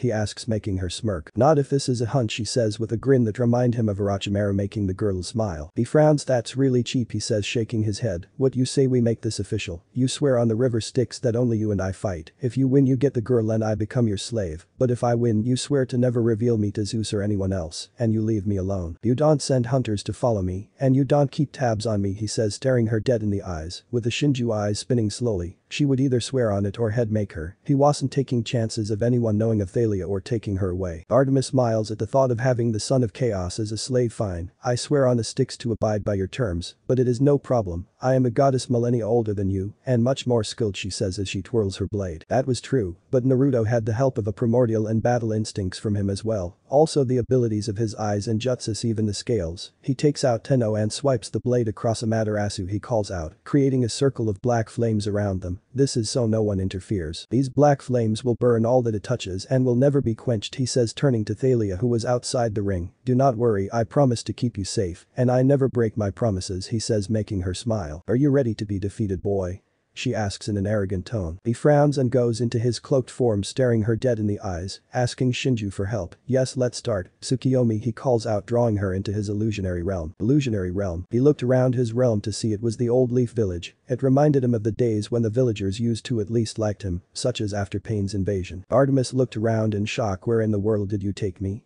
She asks, unfamiliar with these forests. He sighed and stared at her. I have brought you to an illusionary realm of my creation. Years could pass in this realm for only a second to pass in the real world. Now I am not in any way a master at this, but I can at least control this to the basics. Now I can do 3 days at least, he says as he turns to Artemis to find her standing bound by chains. Her eyes widened at the chains. A second ago she was fine, about to gain a new hunter by defeating him, and now she was at his mercy. Now I am not really one to hurt others without reason, but I find that you need to be taken down a peg, he says, pointing Tenno at her. I will teach you to never underestimate someone, no matter if they are below you, as a god can still die to a dagger, he says, plunging the blade through the stomach, burning her with the black flames. She screamed and blacked out, only to open her eyes again to see the same scene. You cannot die in this realm. When you do, you just return to normal. To repeat this over again. As I said, I am not one to torture, so I will limit it to a day. It's been 5 minutes, only 23 hours 55 minutes left, he says as he swings his blade to cut her head off. -1 Tsukiyomi. Day later. He wills the world away to bring him back to the real world. He frowns as Artemis stares at him with fury in her eyes as she goes down to a knee. Strong will, but that is to be expected with you, he says as he swings Tenno down, bursting up the flames as one girl was trying to get through. What did you do to Milady? The same girl he met in the forest yells at him as she backs away from the flames. He sighs and looks to her. I have no responsibility to explain myself. Ask your mistress when I win, he said as he goes into his cloaked mode and summons the truth-seeking orbs. He wasn't being cocky, he was confident, and he had to win to keep Thalia safe. Artemis sends 2 hunting knives at him. The orbs block them unconsciously, and he dashes to her and lands a palm thrust, sending her crashing into a tree hard, breaking a few ribs. He ducks under a sloppy kick and knees her thigh, breaking that bone as well. She curses as she gets sent spiraling back. She was being toyed with, she could tell he was holding back, and it angered her. Artemis stands shakily and dashes towards him. He weaves around her, slices and cuts her arms multiple times using small blades of wind chakra. He ducks under and hit her with a hard uppercut, sending her flying upwards. He sends 2 clones to kick her higher, yelling Zu. Then 3 more punch her higher Ma. After that 2 more throw her higher Kai. Finally the original drop kicks her down full force in a very Tsunade-like fashion, Uzumaki barrage. He yells as Artemis rockets down to the ground and causes the ground to shatter and crack. When the smoke dies down, a heavily bleeding Artemis crawls from the hole he sent her in. Her golden blood drips to the ground. She shakily stands, barely able to stand. You bastard, she says, glaring at him with pure hatred. He appears behind her in a burst of speed and starts to sheath his sword. Even after everything, you underestimated me, Artemis, and thus was your downfall. He clicks his blade back into the sheath, and a large number of cuts appear on her wind style. Swallow cuts, he whispers as Artemis falls to the ground. He extinguishes the flames, letting the hunters rush to Artemis, while some point their arrows to him. Stay still and let us redeem Milady, the girl with the circlet says. He eases out of cloaked mode, but keeps the orbs. I won the battle, meaning the Styx oath is in play. She swore none of you would bother me. If you attack me, you risk betraying a Styx oath, and that doesn't go down well, he says, walking back to Thalia. The girl smiles and jumps up and down excited. Her blade strapped to her sides in a makeshift manner and a leather holsters he made to help her carry them around. That was crazy. What was that weird thing you did? It was like you two were just standing there for a second before she fell to her knees all exhausted and seemed to be hurt, she says as she sees the hunters glare at him as they take Artemis away, deciding not to risk breaking an oath on the river. Relax, it was just an ability of my eyes. Frankly, I still can't use it on my own, he says as he had needed Shinju to help him. Luckily his control was much better, so soon he will be learning the powers of his eyes. Good thing he stole all of Team's scrolls on the Sharingan. He summoned a clone and transformed it into a bird and told it to watch the hunters and to dispel when they left. The clone flew off. His transforming ability had improved as well, as a kitty couldn't do a henge as well as the others, so he put too much chakra into it and discovered something incredibly useful. He could literally transform into other things. Like the windmill shuriken that he turned if it was a normal henge. How would you explain the team throwing him like an actual windmill shuriken? The clone he sent off to gather items in a town came back. The clone had no trouble as he got all the items needed. He sealed away the perishable items and smiled at Thalia. She smiled back as they got back to training. Sure, it was all they were doing, but they were having fun and they both needed to hone their skills. Especially him, since being chained in a dungeon for 3 years tends to weaken you a bit, but thankfully his regenerative abilities kept his muscles from getting atrophy. Artemis woke up a few hours after. Before she woke up, she rubbed her head as her hunters worried over her. Then she remembered what happened. That male had trumped her in battle like it was nothing. That illusionary world, the cloning ability and that sword technique. But the thing that angered her the most was the fact she felt he was holding back extremely. Between that confusing silver fiery appearance and those eyes that would haunt her nightmare, as well as those black orbs that floated around him and apparently, according to Zoe, could change their form, and those blades that gave off the aura of a god. She had only seen the red sheathed blade, but she could feel the black sheathed one was just as powerful. She knew that male had tremendous power and she hated it. She was taken from her thoughts as Zoe, her faithful lieutenant, shook her from her reprieve. Lady Artemis. Are you okay? She asks, worried. She nods. I am fine, as you were saying.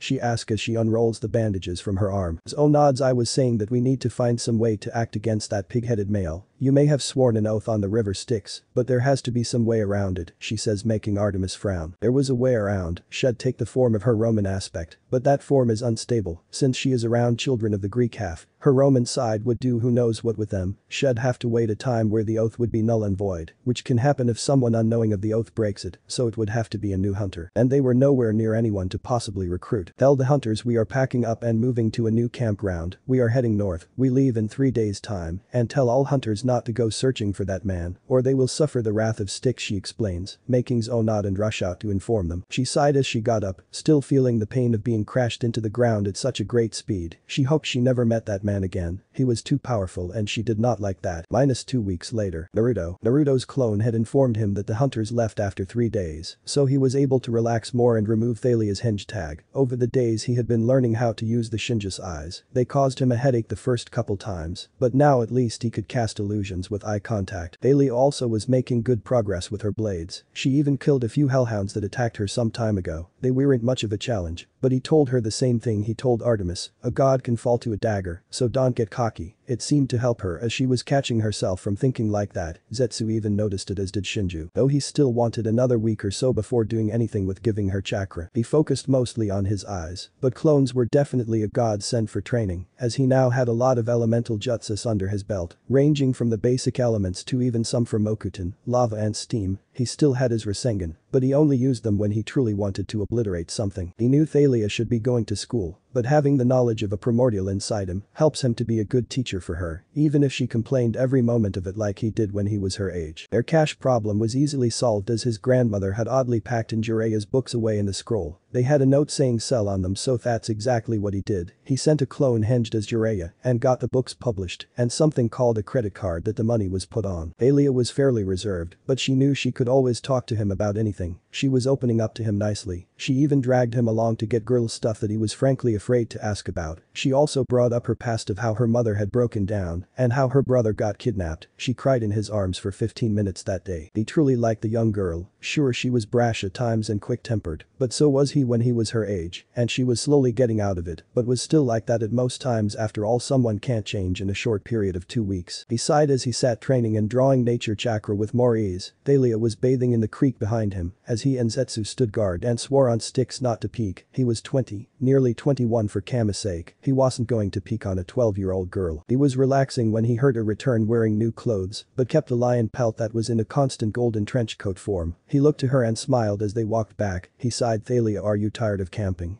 He asks her as he starts on cooking dinner. Thalia thinks for a second sure, but monsters would always find us, and we'd have to get away if we tried living in a town, she says with a frown. He nods, yes, monsters will find us, but who says we need to run? With my skills of silent killing and your eventual use of chakra, we can survive peacefully for some time before big monsters come and start destroying stuff, and money isn't a problem, as the last time I sent a clone into town to check my card's balance, it came up with a number with 2 commas, he says, making Thalia's jaw drop. She thinks a second before smiling. I would love a place, but I think we'd somewhere with a big backyard to train, she says, excited to finally have a house again. He chuckles. I'll send some clones out to find houses for sale near here, he says, making her excited. She bounces in excitement and nods, yes, one with a nice big room for me, she says with a massive smile. We can leave tomorrow for the road, so you have to go to bed early, he says, making her pout slightly, but not as dinner was served. Next day, Naruto had changed his outfit to be more modern. It consisted of dark jeans and an orange button-up with a black trench coat, so Zetsu could stain his sleeve. He kept his sandals, of course. His swords were sealed inside a storage seal on his left wrist for easy access. He had the motorcycle he bought some time ago unsealed and everything sealed up and scrolls in the side bags. The motorcycle was a Harley Davidson colored in black with a sidecar. He made sure to get a helmet for Thalia and him. She was sitting excitedly in the sidecar. Relax, Thalia, we will be heading off shortly. The clones found a nice house with a big backyard, he says, making her bounce more. Thalia nods and smiles. I know, but I'm getting my own room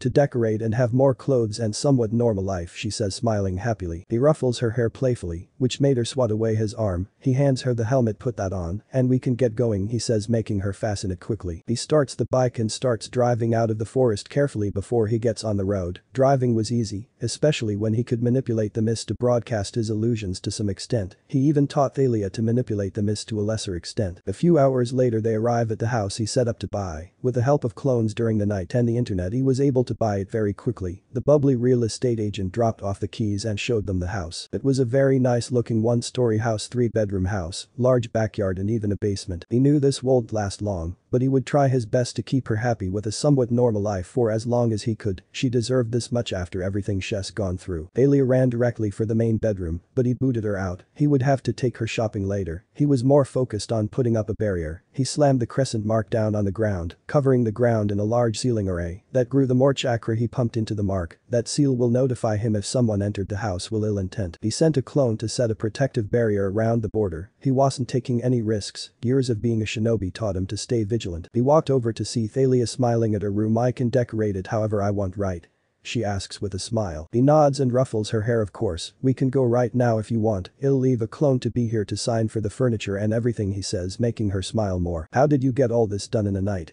She asks, somewhat confused. He chuckles. Well, a mixture of many clones and a lot of money helps, he says as they leave the house. They drove and got a lot of black and blue paint, as well as a lot of clothes and electronics, as his barrier can keep her demigod scent from being broadcasted. No one noticed the fact they were driving a motorcycle and buying enough stuff to overfill a minivan. The mist is a powerful thing. They return to the house to see clones setting up everything with Zetsu controlling one of the clones. He had it hinged to look like a normal version of white Zetsu. Luckily he was able to parasite off it without the half-black thing. Good to see you two are back. We have a guest, he says, pointing to the 8-year-old girl sitting by the fireplace. He looks to Zetsu and frowns. How did she get in? He asks as Thalia shuffles behind him. The girl was wearing a cream dress with a hood, her cinnamon hair cut short and her eyes a fiery color, changing every few seconds as if they were flickering flames, but they had a kind home-like sense to them. Zetsu shrugs his shoulders. Moments after I lit the fire she appeared. She has no ill intentions in the very slightest, so she is fine, he says, leaving the room. Naruto turns to the woman Hestia.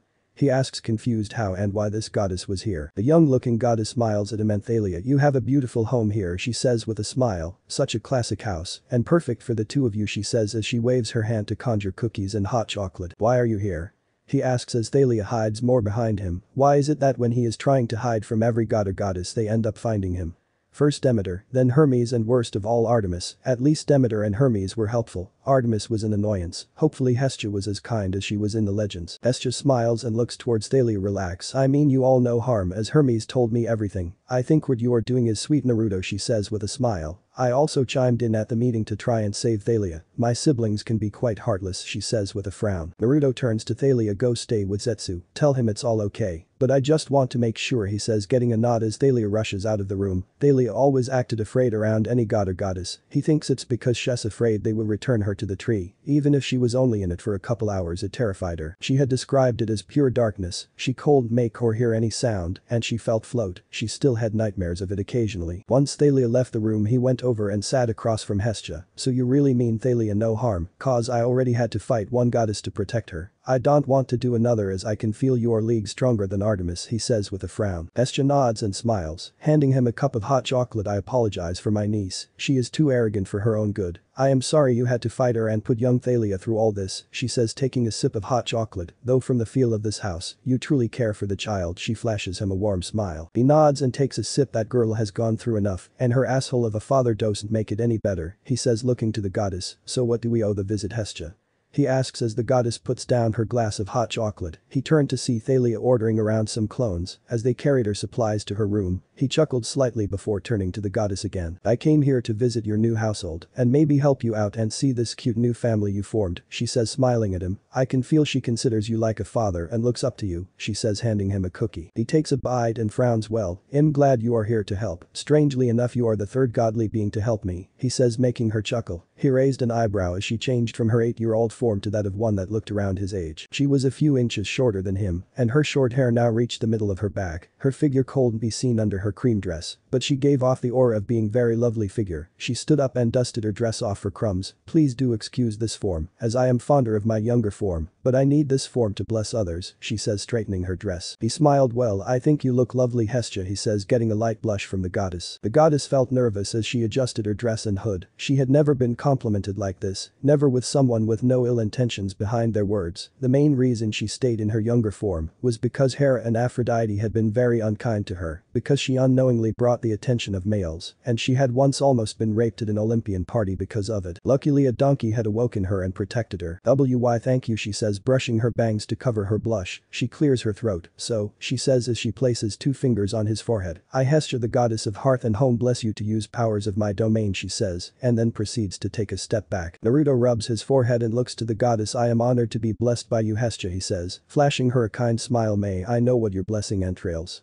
Hestia blushes once again and turns around. Well, I'm glad you are honored. I have never blessed anyone before, she says in an embarrassed tone. You will be able to conjure food and clothes as well as Greek fire, she says, turning back around once her blush died down. Naruto nods and stands up. If I am the first one you blessed, then I am even more thankful for the honor, he said, speaking the truth. From the info his grandmother had given him, Hestia was very reserved yet unbelievably kind. She had no evil in her being. It saddened him that a goddess like this was taken from the council. The only voice of reason had disappeared from it. I will do my best to not abuse your blessing. Also feel free to visit whenever, he says, smiling again. Hestia shifts back to her younger form, blushing again and nods. I would like that. The only thing I ask is for you to offer some food each time to the gods and goddesses that voted to save Thalia, she says, making the dishes disappear. Naruto nods and stands up. The least I can do. Also, you being here will maybe get Thalia to stop being so nervous around the gods and goddess. I think she just fears returning to a tree, he says as he gains memories from a clone that Thalia dispelled on accident when they got in a paint fight. He chuckled and smiled at Hestia. Hestia nods. I will try and visit regularly, as my Olympian duties do not require much, she says as she heads to the fire and strokes it. Keep her safe, Naruto. She will need a strong family to survive this harsh world as a demigod, she says before vanishing from his house. He nods. He was dead set to keep her safe as much as he could and prepare her for the harsh world. He knew she would have to leave him eventually, as she was a possible child of prophecy and needed to eventually be a part of that backwards camp. He just hoped he could train her enough before that came to be. -3 months later, Naruto smiled as he overwatched Thalia's training inside his Kamui dimension. Over the 3 months he could at least draw her in here and return to the house. It made great training grounds, since the realm couldn't be destroyed or damaged. He also got the hang of Amaterasu and Kamui over the months, plus a small amount of Rinnegan abilities, but found he could use the abilities easier with their respective blades drawn. Yamato helped the Rinnegan and Tenno helped the Sharingan, just as his grandmother had told him. When he gave Thalia chakra, he found something interesting with her. She had 2 affinities, lightning and wind. That wasn't the surprising part since she was a child of Zeus. She was a lightning powerhouse, and he theorized she'd be able to fire off Kirins like nothing. But the surprising part is she had 2 Kekai Genkai Storm and Swift Release. By mixing lightning and wind at different ratios, she could assess the both of them, and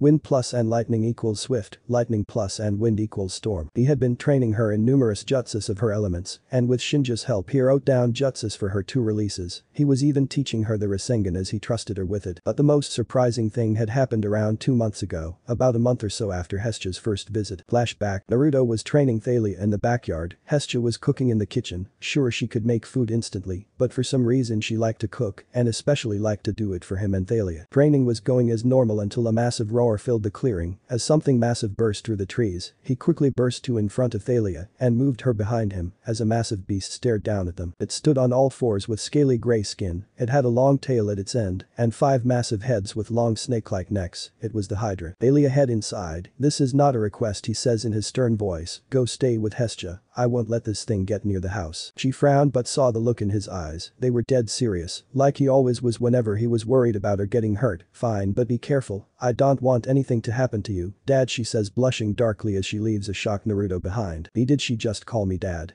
He asks Shinju to hear him chuckle in response. "Yes, she did, kid. Seems like I'm a great-grandfather now," he says, making Naruto grumble. "We'll figure this out later. We need to kill this thing," he says, looking to the beast that finally noticed him. "We can't cut its heads off cause 2 will take its place. Fire is the weakness," he thinks with a smile. "Great opportunity to test out a Greek fire jutsu," he says, as he dodges the lunges from the heads, keeping them at bay with his truth-seeking orbs. Over the month he found out his normal fire could be changed to Greek fire, a powerful green flames. He ran his hands through the hand signs and took a deep breath as a clone severed all their heads using wind style.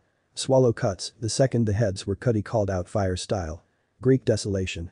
Sending out a massive burst of green flames to cauterize the wounds, killing the beast in a shower of golden dust, leaving a scaly hide behind and 2 heads. He groaned as he put out the flames left on the ground and sealed up the hide and threw the heads in the fire and sacrificed them to Hesja. He walked his way back to the house to see Thalia hiding behind a 25-year-old looking Hesja. He chuckled as she smiled at him. "Thalia, are you okay there?"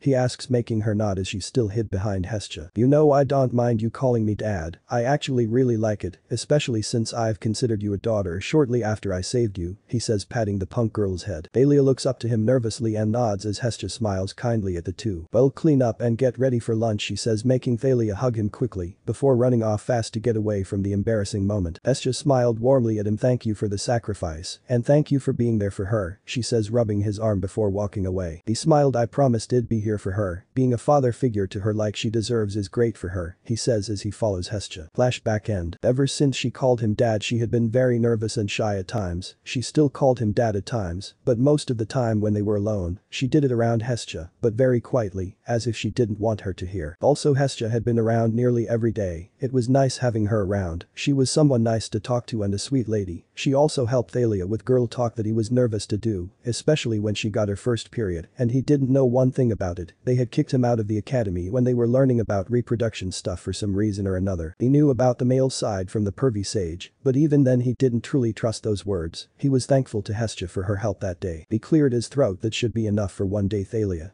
He calls out, getting the girl's attention. She frowns. "Come on. I can keep going," she yells back, waving her swords, charging them with lightning that happened unconsciously when she was angry. He chuckled and walked over to her, stepping on the floating platforms that riddled his realm. "Relax, you have been working hard all day, you need to rest, and you still need to practice chakra control and the steps to the Rasengan," he says, making her grumble but sheath her blades. The sheaths were handmade by him. They were the first things he created using creation of all things. They were like a briefcase sort of sheath. They opened up on a hinge and clasp. She would lay the blades in and clasp them close. They even had a quick release switch that would open them in a second for easy access. "Fine, but you need to help me with the second step of it," she says with a pout. "You said I had to do it all, but you got a hint when you learned it," she says as they walk through the portal he made. He chuckles. "Well, I used a clone, but you don't have the same problem I had. You are just trying to make it rotate fast and powerful. Maybe try multiple directions," he says as he tosses her a rubber ball. She groaned. "Why is this so difficult? I had no trouble with the Chidori and the Rikiri, even if you won't let me use the second one without you around, but that's not the problem. If I had no problem with techniques that powerful, why is this one giving me so much trouble?" she yells in frustration. He chuckles and ruffles her hair. "You have an insane affinity to wind and mostly lightning, So those techniques were nothing to you. The Rasengan on the other hand is no element, it is pure chakra manipulation and pure shape manipulation. That is much more difficult, he explains, making her grumble. Fine, but this is really annoying, she says as she runs off to her room. She always went there to think if she was having trouble. Her room was painted with black walls and grey dresser and bed, and the walls were covered with band posters. She had a computer, TV and MP3 player, as since the barrier stopped them from broadcasting her demigod scent. The Hydra had just accidentally wandered upon them. They occasionally got wandering monsters, mostly just Stymphalian birds, and hellhounds, nothing else big. He chuckled as he went to rest in the living room. He conjured up some food and drink just in time for Hestia to appear in her aged form. "Hello there, how has the training been?"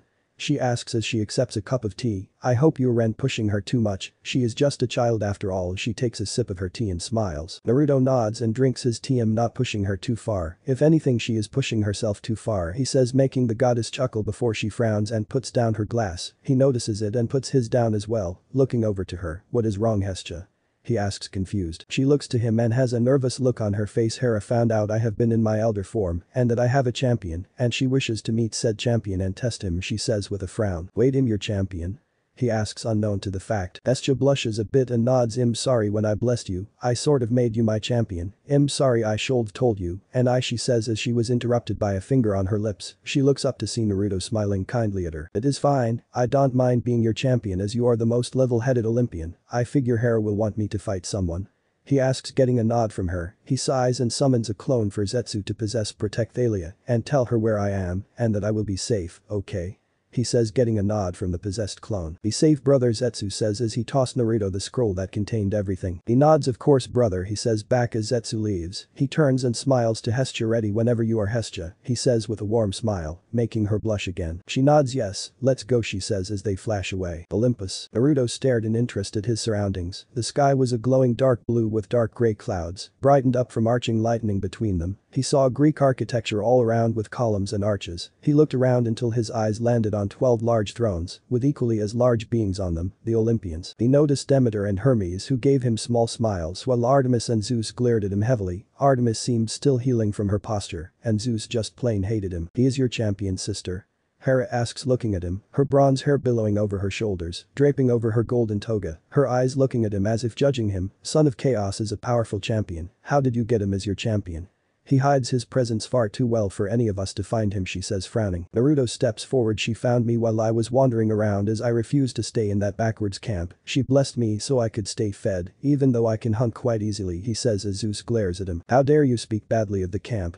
he says in anger. First this boy bad mouths him and now the camp he set up for millennia. Naruto looks to them and scoffs. "You focus too much on training them as solo acts when they should work as cells." They stood around watching Thalia and her group struggle, and I had to jump in and save them, not to mention they aren't allowed to leave without permission or request. They never see or fight real monsters, and that leads to many dying when they do eventually go on a quest, he said, making Athena nod. He speaks solid logic. In groups our kids would be stronger, and if they had experience fighting monsters under the watch of seasoned warriors, it would bring down the risk of quests considerably, she says, making Zeus grumble but sit back down. Aphrodite smiles and waves at him. "Why don't I borrow you from Hestia? Since she has a vow of chastity you should get some fun," she says to him, making Ares glare at him and Hephaestus glare at her. He shook his head. "No, I am not one to do that with someone I just met and someone I don't love," he explains as he pinches the bridge of his nose. Was this how the team felt when Sakura was all pushy for him? Hera cleared her throat. "If we can get back to what we called him here, for I would like to ask him a question," Hera says as Aphrodite backs off from him, making Hestia happy. "We called the Son of Chaos here, as we feel him being Hestia's champion is too dangerous as she is not an Olympian," she says, making Naruto scoff. "She is one of the most level-headed goddess out there. No offense, Lady Demeter," he says, getting a kind smile and nod from said goddess. "And after how you did Zeus' punishment, I don't think I want to be any of your champions," he says, glaring down Zeus. "You dare question my judgment," he yells, making Naruto glare heavily at him. "Yes, I dare. You decide to throw your punishment onto a scared little girl, a girl who had been running and surviving for years, just to finally end up at her safe haven to have her safety stolen from her," he yells, making the Shinju eyes spin. "You trapped her in who knows what kind of hellish limbo. To be alone for years until she somehow gets saved by demigods that have no idea what to do. Tell me, O God of judgment. Is that fair?" he yells, bursting into his cloaked mode. Zeus glares him down before Poseidon yells, "Enough. Poseidon looks to Zeus. He is right, you pushed your punishment into your own daughter Zeus. And since the judgment has been passed we can't fix it. All we can hope for is that we did not screw over our child of prophecy, he says, making Zeus lump in his seat glaring at Naruto. Poseidon looks at him. You can relax now, son. Zeus won't do anything, he says, getting Naruto out of his cloaked mode, but keeps the eyes active. And who could blame him for being cautious around his paranoid brother? Now all we want to do is evaluate you, a spar against Ares. He won't go overboard or anything. We just want to see how much strength you do have, he says, getting a sigh from Naruto. I have no wish to just flaunt my power in a spar. I only fight to protect others, and if you want proof of how strong I am, he opens a portal, connecting to Zetsu, asking for the pelt for a second here. The pelt of the Nemean lioness, he says, showing it to all. I killed it by making it explode from the inside out with a seed, he says as he tosses it back through the portal. Ares is drooling. Made it explode with a seed. How does that work? He asks, curious to see if he could do the same with grenades. Naruto sighs and stomps his foot, sending what little nature energy he had on him into the ground. He found with nature energy when corded through the ground, you could use Mokuton without hand signs, wood style. Springtime ensnarement, he calls out, catching a seed in his hand. I threw this in its mouth. Sent chakra to it and grew a tree from the inside out, he says, tossing the seed over his shoulder, making it land in the garden, and a massive cherry blossom bloomed from it. Apollo lets out a whistle. Amazing, control over nature just like Demeter. Did you know of that? He asks the goddess. She nods. Yes, I did, and I allow him to grow whatever he wants. He does no harm in it, so why not, she says with a shrug. What else can you do? Athena asks with a glint in her eyes. Naruto remembered that same glint from her daughter Annabeth. He shakes his head. I will not go around explaining all my skills. I did it this one time to show you all I can survive on my own. Now can I go, as I have much to do, he says, opening a portal. No one stops him or says anything, so he steps through and closes it behind him. Zeus turns to Hestia. Sister, you have a dangerous champion. If I feel you are trying anything I will smite you, and him consequences be damned, he says, glaring at her only to get an ice cold glare from his normally warm sister. This causes him to flinch. Brother, you need to stop being so paranoid. I only asked him to be my champion, so I could keep him from starving in the wild. No ulterior motives that you imagine so much, she says before leaving to tend to the hearth. Zeus grumbles and slumps in his chair. He really hated that kid. Naruto. The second he got home he was tackled by Thalia. Dad, are you okay? Did they threaten you or anything? She asks, worried. He chuckles and pets her head. The asshole threatened me, but I put him in his place with words. The queen was a bit pretentious but seemed fine. Athena was too curious, and Ares was itching for a fight, but I got out before any could start. I promised I'd keep myself safe to look after you, and I always keep my promises, he says as he hugs her, making her smile and hug her father back. He may not be my father by blood, but he has done more than any of my parents ever could, she thinks as she backs away from the hug. Oh. I finished the second step, she says, excited to learn the next step. He smiles and stands up as Thalia had knocked him down. Oh really? Great job, he says as he gets a nod of assurance from Zetsu. Now you just need to do both steps at the same time, he says, picking up a spare rubber ball and holding it up. Nothing's happening, she says with a frown. The ball wasn't rumbling or even twitching. He smiles and pops the bill in with a needle to reveal a perfect Rasengan under the balloon. Now you must combine power and rotation and not pop the balloon. Trust me, I know it seems easy, but it is the most difficult step, he says, handing her a bucket of rubber balloons. Yeah, we're gonna need them, he says with a smirk as she darts off in excitement to train. Don't train too long. He yells just as she closes her door. He turned to Zetsu and smiled. So nothing interesting happened while I was away? He asked as Zetsu hid in his trench coat sleeve. Nothing beside her training and worrying about you at the same time, he says with a chuckle. You really like being a father for the girl, don't you? He asks as he had seen his brother care for the girl a lot since he had saved her. Naruto nods. Of course, she reminds me of a younger version of myself minus the villagers and whatnot, he says, waving it off. She deserves some father figure, since the asshole won't provide, he says, getting a chuckle from Zetsu. Well, I better get started on dinner, and when I say I mean my clones, he says, summoning clones to get to work. He needed to study on something important. His eyes could wait. He needed this technique should Thalia ever get taken away, or if she ever decides to go back to camp. He unsealed the scroll he was looking for from the main scroll and opened it up. The first word said it all. Introductions to learning of the Horatian, or better known as the Flying Thunder God. He knew this was going to take some time to learn. Naruto frowned as he fiddled with Hermes' business card. He needed some kunai made so he could start testing his understanding of the Horatian. According to Shinju, his father got the idea from watching his mother flash away to the godly realm. But the Horatian was different as it was much faster and easier, as well as less dangerous to demigods and mortals. The only downside was the need for a marker to warp to. With the help of Shinju he had it down in theory, but theory and real-life application were two completely different things. He had spent the majority of 2 weeks reading through space-time ninjutsu theories that without Shinju, it would have taken much longer to understand. He pulled out his cell phone and walked out to the backyard. Stay inside, Thalia, and continue with the third step. I need to place an order with Hermes, he says, getting an absent-minded nod nod from the punk girl, as she was too focused on the Rasengan. He chuckled and dialed the number. He heard a voice on the other side. Yo, what you need? He heard Hermes say. Come here, I need you to get Hephaestus to maybe build me something or at least get me some celestial bronze so I can make them on my own, he says as the phone hangs up on Hermes' end. Seconds later a flash fills the clearing. He looked to see Hermes standing atop a huge stack of big bronze cubes. This good enough? I had a feeling you'd call for material or something like this, he says jumping down from it. Good luck using it as I have no idea on how to do it and I doubt Hephaestus would help as he doesn't interact with people too well, he says waving him off. Call again if you need help, he says before flashing away again. Naruto sighs and seals it all away. At least it went easy and quick. Seems like Hermes pulled through with what he promised last time. He walks back in to see Thalia still absorbed in her third step. He chuckled and ruffled her hair, getting a slap on his hand out of reflex for her. I'm going to be in the basement. Zetsu will be watching over the house, okay?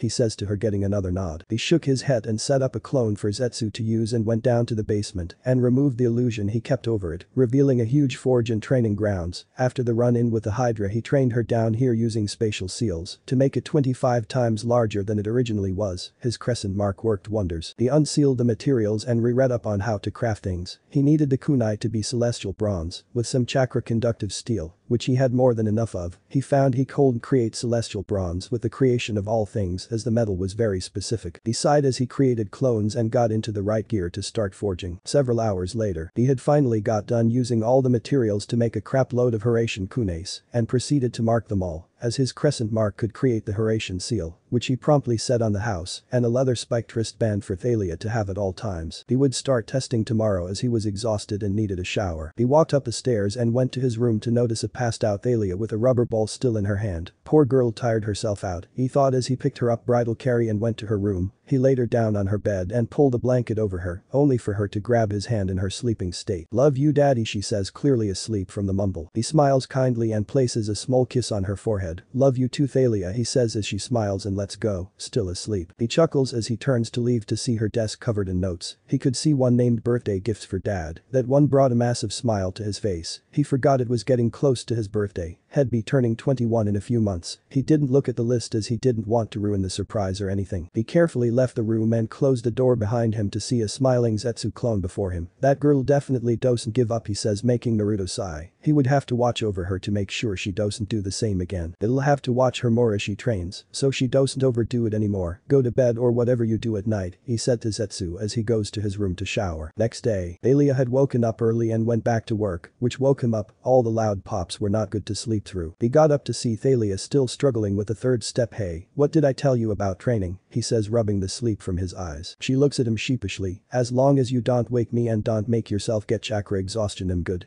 she says, worried. Naruto sighs and bops her on the head. You woke me up and you made yourself pass out yesterday, so take it easy today, he says with a flat tone. She rubs her head. Fine dad, I'll take it easy, she says, sitting down at the table, waiting for breakfast. He summons food for them and sits down. He tosses her the leather bracelet. Wear that at all times, just as you do with the Nemean pelt. If what I am training to do today goes correctly, I'll be able to get to you in a flash, he says as he starts eating. Thalia looks confused but puts it on, smiling at the bracelet. Thanks dad, she says as she starts eating. Naruto smiles. Welcome Thalia. Now remember to be careful training, he says, getting a nod from her as they continue their meal. Thalia heads down to the basement with Zetsu as he was very cautious since gods or goddesses could still get in here. He sighs and heads outside, placing a marker near the door as he sits on the far side of the backyard. Now remember kid, each marker has a mixture of your chakra and small nature chakra. Since you put it there, it will only work as a marker for you to warp to. You need to feel the marker and pull yourself to it, Shinju says, trying to explain it as simply as he can. I understand all that Shinju, but actually doing that is more difficult. I can feel the marker and its pull, but I'm still working on going to it, he says as he tries to go to it but gets nowhere. Maybe go into sage mode to get a better sense of it, and if that doesn't work, put some of my chakra into it to strengthen it, Shinju offers as help. Naruto sighs and sits in his meditative pose and eases into sage mode. First thing he noticed was the string of nature chakra connected to him and the marker. But the weird thing was it wasn't his. It was as if the stagnant nature chakra in the air connect him to the marker and kept the marker powered. If he could strengthen this pathway, it might make warping much easier. He went over to the marker and and sent some of Shinja's chakra into it and immediately felt the pull the second he placed it down, curious to see if he could pull it off. He went back to the edge of the backyard and took a deep breath and went with a pull, resulting in an orange flash. He smiled as he picked up the marker, twirling it around his finger. Perfect, that was much easier, he said as Shinju chimed in. Good, that is because your father struggled with the theory for all those years. You had it in front of you, and not to mention my help, as well as your nature energy and access to my energy. It took you 2 weeks to understand it all, whereas your father took 5 years, he explains, getting a nod of acceptance from Naruto. Well, thanks Shinju, this will help me much more, he says as he heads inside to the basement. He say Thalia cursing as she sat down. She saw him and frowned. Dad, I can't do it, she says getting upset. She wanted to make her dad proud by mastering his signature jutsu quickly, but couldn't do the final step. He chuckled and sat down, grabbing her hand with the wristband, putting Shinja's chakra into it. Look Thalia, it took my dad nearly 3 years to even make it. My godfather took many months, and so did my father's student. The only reason it took a week for me to do it was because I had my clones help me. You need to be patient and try and balance the ratio of power and rotation so it doesn't get out of hand, he says, hugging her kindly. She nods and wipes her tears. Thanks Dad, did you finish what you were planning to do?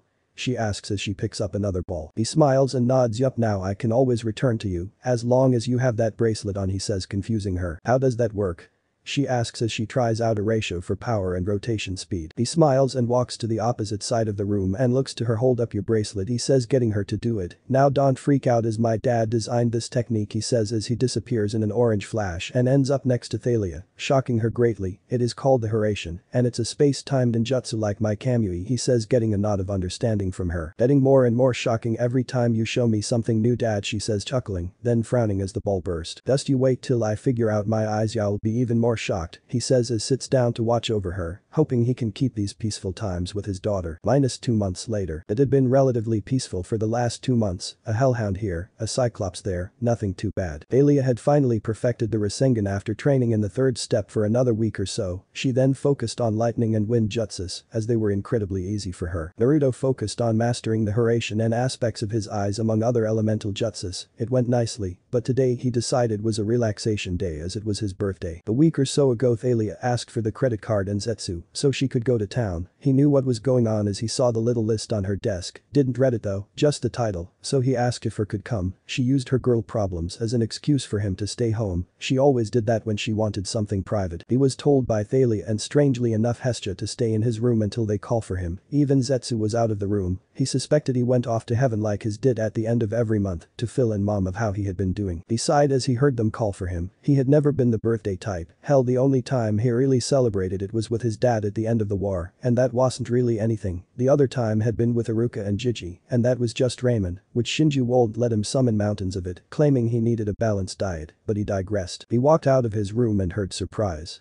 He saw Hestia, Thalia, Zetsu, his mom, and his grandma all together smiling at him. Mom and grandma, what are you doing here?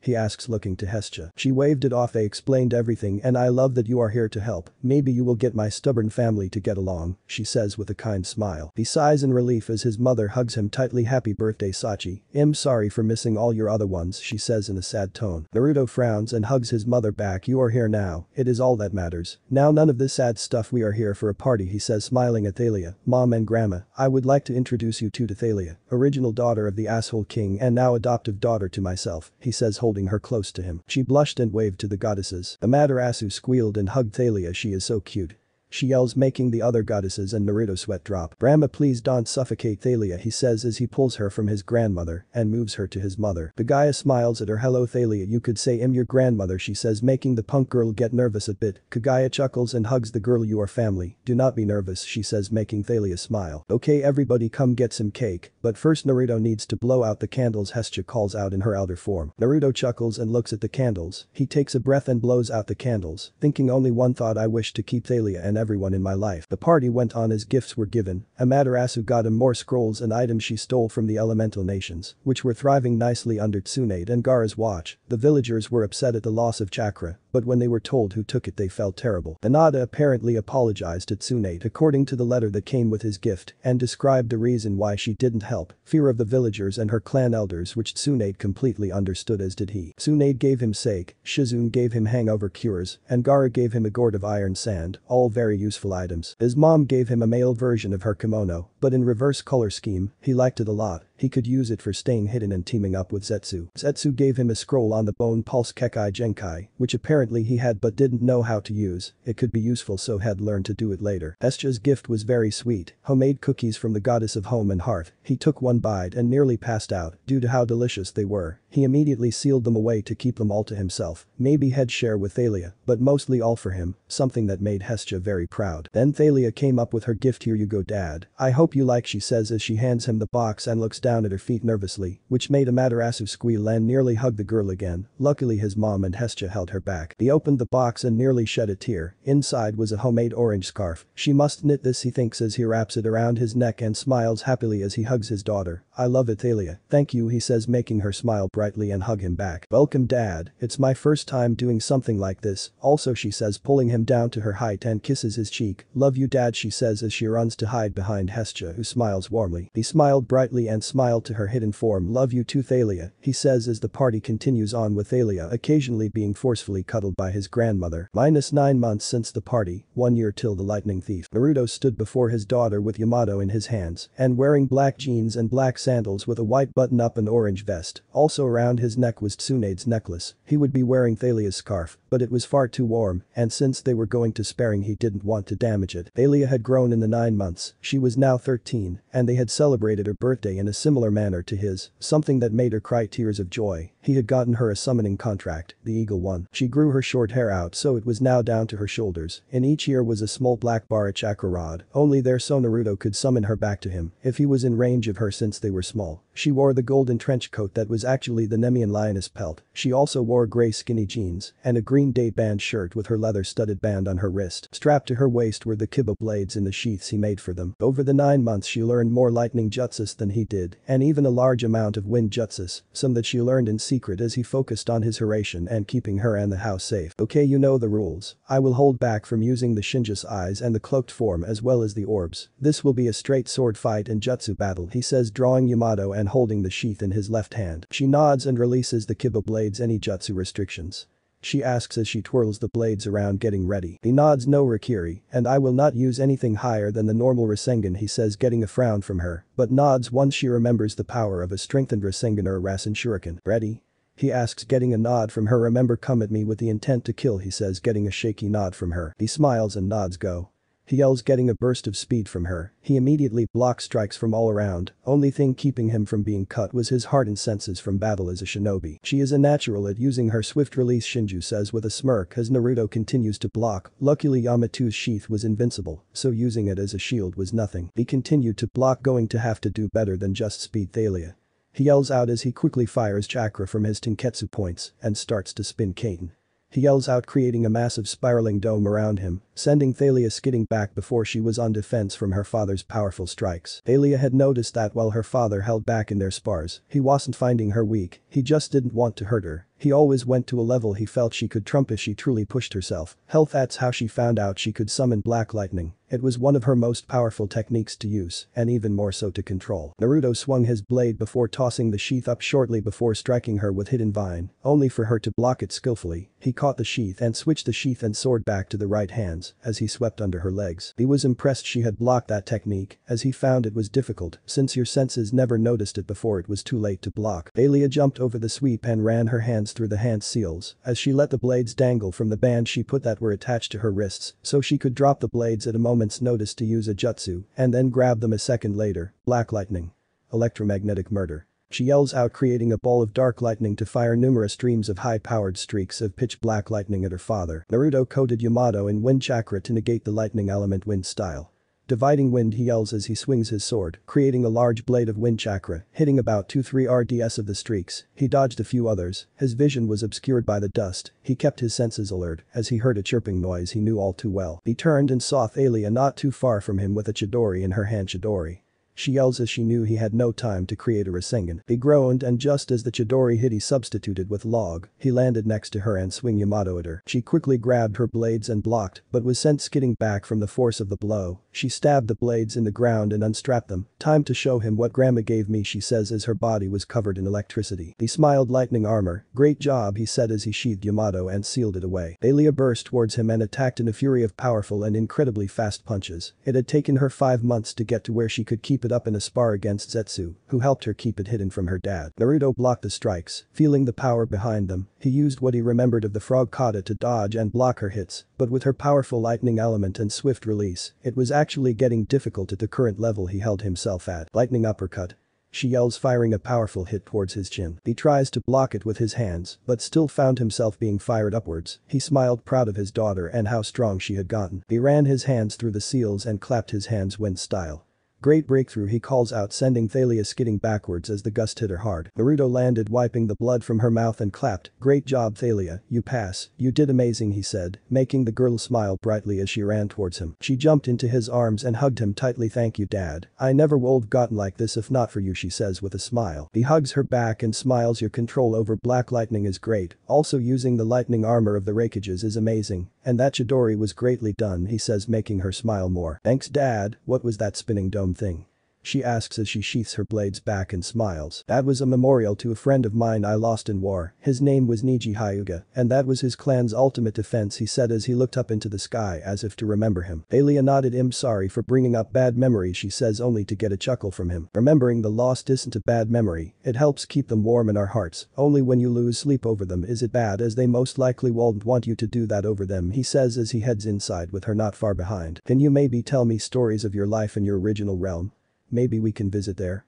She asks, curious. He ruffled her hair playfully as he always did. Sure, I don't mind telling you some stories, but we can't visit right now, maybe later, he says, getting a nod from her after she swatted his hand away like she always did. She didn't hate him ruffling her hair, but it made her feel like a little kid, but she put up with it cause it was from her dad, and he did it as a sign of affection. He summoned some drinks for them as he sat in front of the fireplace. He started around the time of him graduating after defeating Mizuki with his armies of clones. He told her of his first mission outside the village and the encounter with Haku and what he learned from the girl, Anne.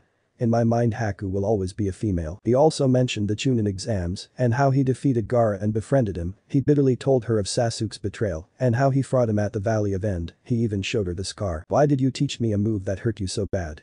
She asks with slight tears in her eyes. She almost hit him with the same technique that nearly killed him. He pet her head and smiled. Thalia, I taught that to you as I felt you could use it as Sasuke could not, to protect people and not in revenge. You are nothing like Sasuke. Hell, if anything you are more like me when I was your age, he said, chuckling as she smiled, then swatted his arm away like she always did. He got back to telling his stories as he found Thalia very interested. He told her of his training trip to going Four Tails and fighting Orochimaru. He told her of his learning of Sage Mode under the toads, which confused her. Wait, I've never seen you summon toads, just foxes, wolves, slugs and hawks, she says, confused. Why did her father summon toads anymore if they were that powerful? He sighed and took a sip of the tea he made. Something happened, and they ended up leaving me hanging out to dry. They cold prevented something from happening, but chose to abandon me, but forget about that as it will make sense later, he said, getting a nod from her. He went back to telling her of Pain's invasion and him getting Kurama's power under control, and the beginning of the Fourth Great Ninja War. Wait, you fought against Grandma?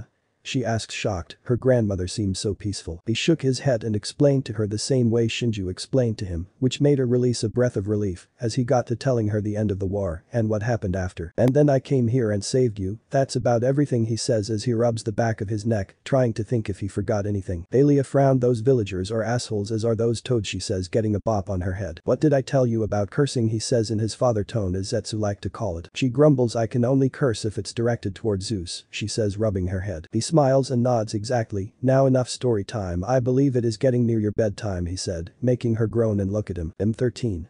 I shouldn't have a bedtime, she says as she pouts at him. She had been training with deadly swords and deadly techniques, yet still had a bedtime. He pats her on the head. It is so you get rest as your body is still growing and needs rest to grow, he says, directing her to her room. She sighs and hugs him. Good night, night, Dad, she says as she leaves. Night, Thalia, sleep tight, he says after he hugs her back and heads off to his room. -2 months later, 10 months till Lightning Thief. Over the next few months Naruto sent out clones with markers to test his distance and to mark certain places such as Thalia's tree and the Empire State Building. He found warping long distances wasn't difficult, it just took some more energy, but with Shinju and his already insane reserves, it was of no worry. He was working on Horatian's second step where he would warp to it midair and found that more difficult as it wasn't connected to anything. But that's when it hit him, it was connected to the air and the nature energy flowing in it. It took him roughly a month or two to get the second step mastered. He sat in front of Thalia who was excited as laid before him was a summoning contract, not just any contract, it was the Eagle contract, the one he found for her and gifted her for her birthday. She had signed it then, but he told her to wait until she was much stronger, as sometimes the summons will have the summoner fight for the right to summon them. Okay Thalia, remember, treat them with respect as they aren't fond of your father, as he claims the eagles as his animal, when he holds no attributes of them, such as equality and humbleness, since he thinks Hess always the best and hasn't been fair since very long ago, he says grumbling. Thalia nods, of course dad, I'm ready, she says with a smile. He nods and motions her to go. She takes a deep breath and runs through the hand sign summoning jutsu.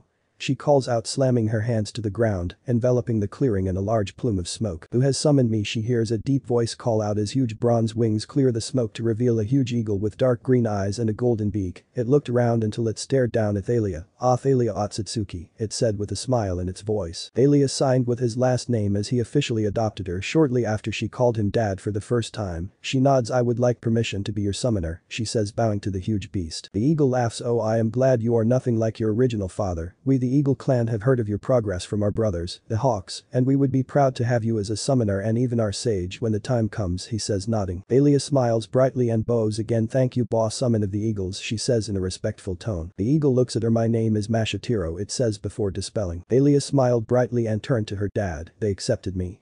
She yells in excitement, but they didn't have me do anything, she says, confused as to why. He smiled and ruffled her hair. Most likely cause they trust you from hearing from you from the Hawks. Also eagles are very empathic, most animals are, so they most likely felt no ill emotions that would mess with them, he says, getting his hand swatted away. And if they are considering making you their sage, which is a great honor for any summon to do, I was originally the Toad Sage, and now I'm the Slug's first ever sage, he says in a proud tone, making her smile even more. In a few months you might even go to their realm and learn, he said, patting her back. She smiles. Will you be able to come? She asks, nervous. He smiles somewhat sad and shakes his head. I am not a summoner of them, and you have to go through it alone. But Zetsu will go with you to watch over you and relay messages, he said, hugging her. She frowns but nods, hugging her father back. Well, not like him going right now, but we can still train and be together till I have to go, and I will return afterward, she said, smiling up to her dad. He nods. True, but if you complete it you will be the youngest sage, beating me by 3 or so years, he says as stands up and smiles at her. Let's rest for a bit and relax, we've been training really hard as of late, he says, getting a nod from her. And I use time skips to skip menial training that will have no importance. Long story short, Thalia learns to fight with her summons and use more lightning and wind jutsus and more control over black lightning. Naruto focuses on creating seals and training his daughter. -4 months later, 6 more till Lightning Thief. Another year had passed before any of them realized Naruto's party was small, just him and Thalia. He was given a bunch of gifts from his friends and family members again, and a silver skull ring and necklace from Thalia that he wore at all times. He stood hugging his daughter as she was finally ready to go under sage training. He spent the majority of the time training her to get to a level where sage mode won't be too difficult, but since she had his hyperactive personality when he was young, it might be difficult. Also, he hoped she won't be gone for her birthday that was in 2 months, but either way Zetsu had his gift for her, since he would be going with her. Stay safe and listen to your teachers, even if they smack you with sticks or anything, as it is to get the nature energy out of you, so you don't turn to stone, he says as he fastens her scroll on her with her Nemean lioness pelt on her as always. Her leather band was around her wrist, and Zetsu was in her sleeve. She nods and holds her dad's hand. What are you gonna do while I'm gone? She asks, making Naruto scratch his chin, thinking. I might travel around, maybe fight some monsters or something, maybe go and see how that backwards camp is holding up, he said, getting a nod from her. Stay safe dad. She hugs him one last time. Love you, she says as her father hugs her back. This was the first time she was leaving him for an extended point of time. She was worried, but he helped ease her worries. I will be fine, you do the same. I love you too Thalia, he says as he lets go of her to see her disappear with the eagle she summoned. He frowned and sighed. You miss her already? He heard Hestia say from behind him. She stood in her elder form with her head down, letting her cinnamon hair flow out. He nodded. I've been with her for nearly 2 years. She's grown on me and became my adopted daughter. How can I not miss her? He said as he rubbed the skull ring on his finger. Well, do be safe when you travel. What are you going to do about the house? She asks as he heads back inside. I am going to set up countermeasures and leave a strengthened clone behind, he says, laying the crescent mark on Thalia's door, creating an intricate array on it. If the house is about to be destroyed or robbed, all of Thalia's things will go to my Kamui pocket dimension. He then went over and strapped his scroll to his waist. It'll be fine, Hestia, though I do hope nothing happens to it, he says with a frown. Hestia nods. I will look after it as well, she says as Naruto hands her a weird three-pronged knife. Stab that in the ground if you need me. It's a marker for a teleportation technique of mine, he said as he focused on a certain marker he set up near the camp. Hestia nodded and smiled. Thank you. Enjoy your travel, she says as he disappears in an orange flash. New York. Naruto frowned as he arrived in New York as the first thing he noticed was the weather. It was storming and the tides were crazy. Stupid asshole must be angry about one thing or another, he thinks as he walks through the city. He wore dark jeans with his black sandals. He also wore a black button-up with an orange jacket as it was winter. Around his neck was Thalia's scarf she made for him, and the skull necklace. Tsunade's necklace was gone as he gave it to Zetsu to give it to Thalia. He knew the girl knew of its importance, and he hoped she liked it. He walked through town noticing some females looking at him and groaned. It reminded him of how Aphrodite had offered her services to him at the meeting so long ago. He continued walking, ignoring the stares he got as he hid away in the closest store to him. He looked around to see himself in a candy store called Sweet on America. He walked around until he noticed one worked being yelled at by a customer. He got closer so he could overhear and possibly help her. The female had light blue eyes and wavy brown hair. She was in her uniform and looked around her very early 30s. Look, Gabe, we don't have enough money for you to spend tuning up your engine in your car, the woman says with a frown. The male, who looked like a mix between a walrus and a seal combined, he was disgusting to say the least. Yeah, cause we spend all our money sending your idiotic son to a boarding school. We could always just take him out, as he will only get kicked out again, the man he figured to be Gabe said in a snide tone. The woman sighs. Fine, just use the money from my savings, she says in defeat. The man smirks and pats her cheek. Good girl, Sally. I'll buy it all while you are at work, he says in a smug tone as he leaves the store. Sally frowns until she hears someone clear their throat. She turned around and blushed slightly. The man was a few years younger than she was. He had spiky vibrant blonde hair with two spiky bangs, framing his face with the rest of it in a ponytail, and the clearest sapphire blue eyes she had ever seen, and 3 whisker-like marks on each cheek. Oh, sorry customer, what can I help you with? She asks, erasing her blush. He chuckled. Well, I am looking for some orange candy, but I couldn't help but overhear the conversation. Sorry for eavesdropping, but that man is disgusting. Why is a beautiful woman like yourself with a man like that? It's obviously not for his personality, he says, ending in a flat tone. She blushes at being called beautiful and chuckles at his tone, but frowns sadly. It is for my son, she says as she gets a better look at him. Sally Jackson, and you are?